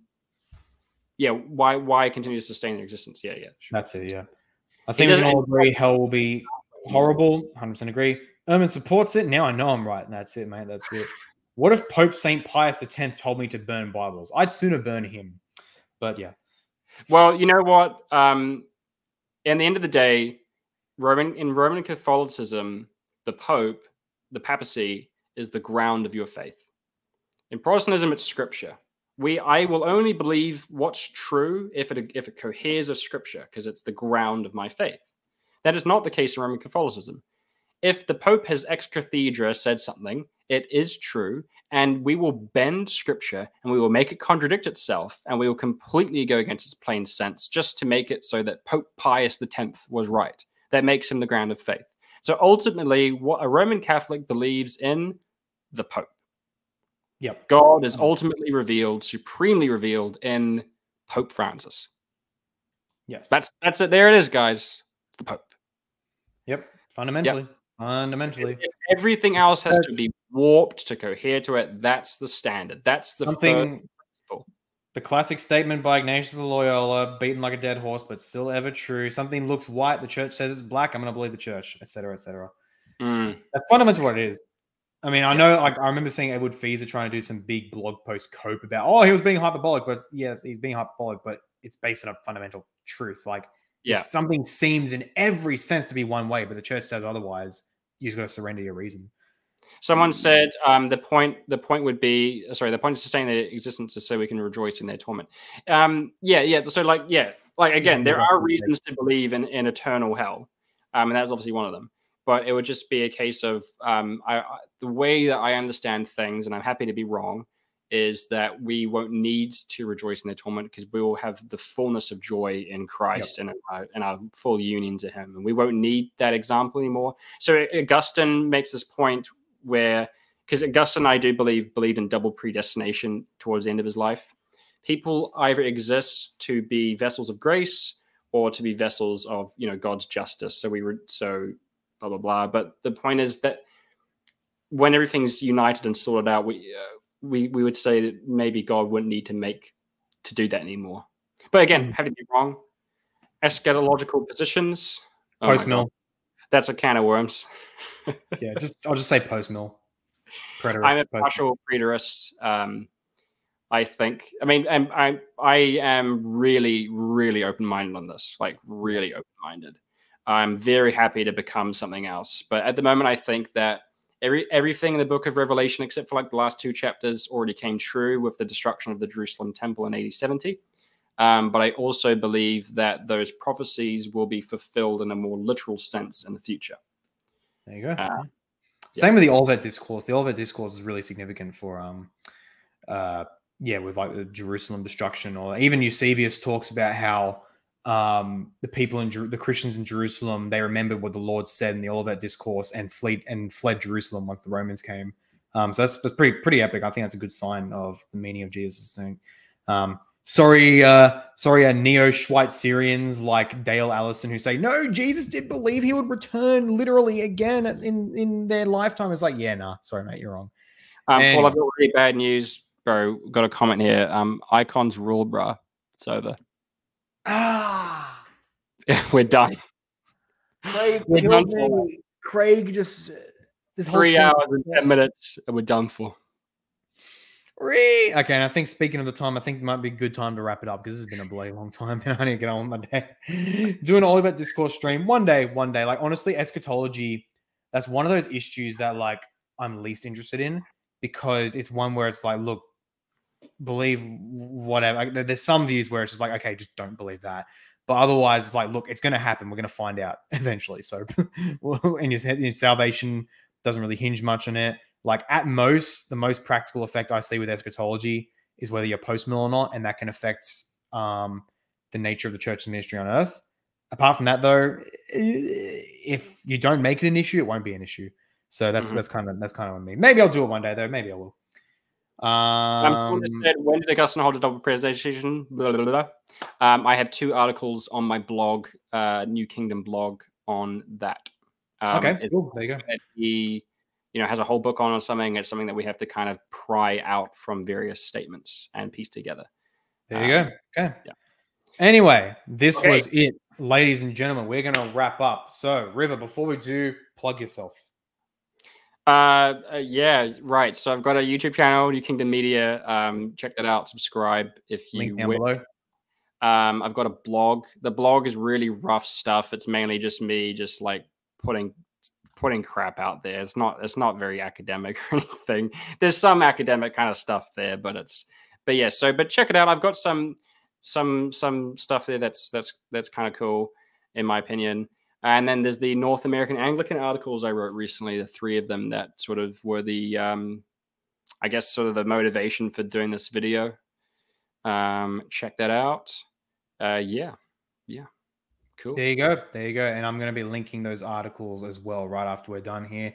But yeah, ladies and gentlemen, this was it. Thank you so much, River, for this stream. This was genuinely an excellent stream. I don't think very few others, if anyone at all, has done this kind of like a high level like discussion on this issue as Protestants, let alone specifically on the Second Council of Nicaea, because that's very often not discussed just because it was only very recently when the full acts and documents were translated. And so we only had most people had only very limited information to go by. But now we're able to do some pretty pioneering stuff of what we did today. So I think that's extremely helpful. And thank you so much for coming on, man. It was seriously epic. Thank you for inviting me, man. It was great talking to you and a lot of fun. Yeah. 100%, mate. Thank you so much. Thank you, all of you who are watching today. This has been River from New Kingdom Media. This has been the other Paul. I hope you all have a lovely day or evening.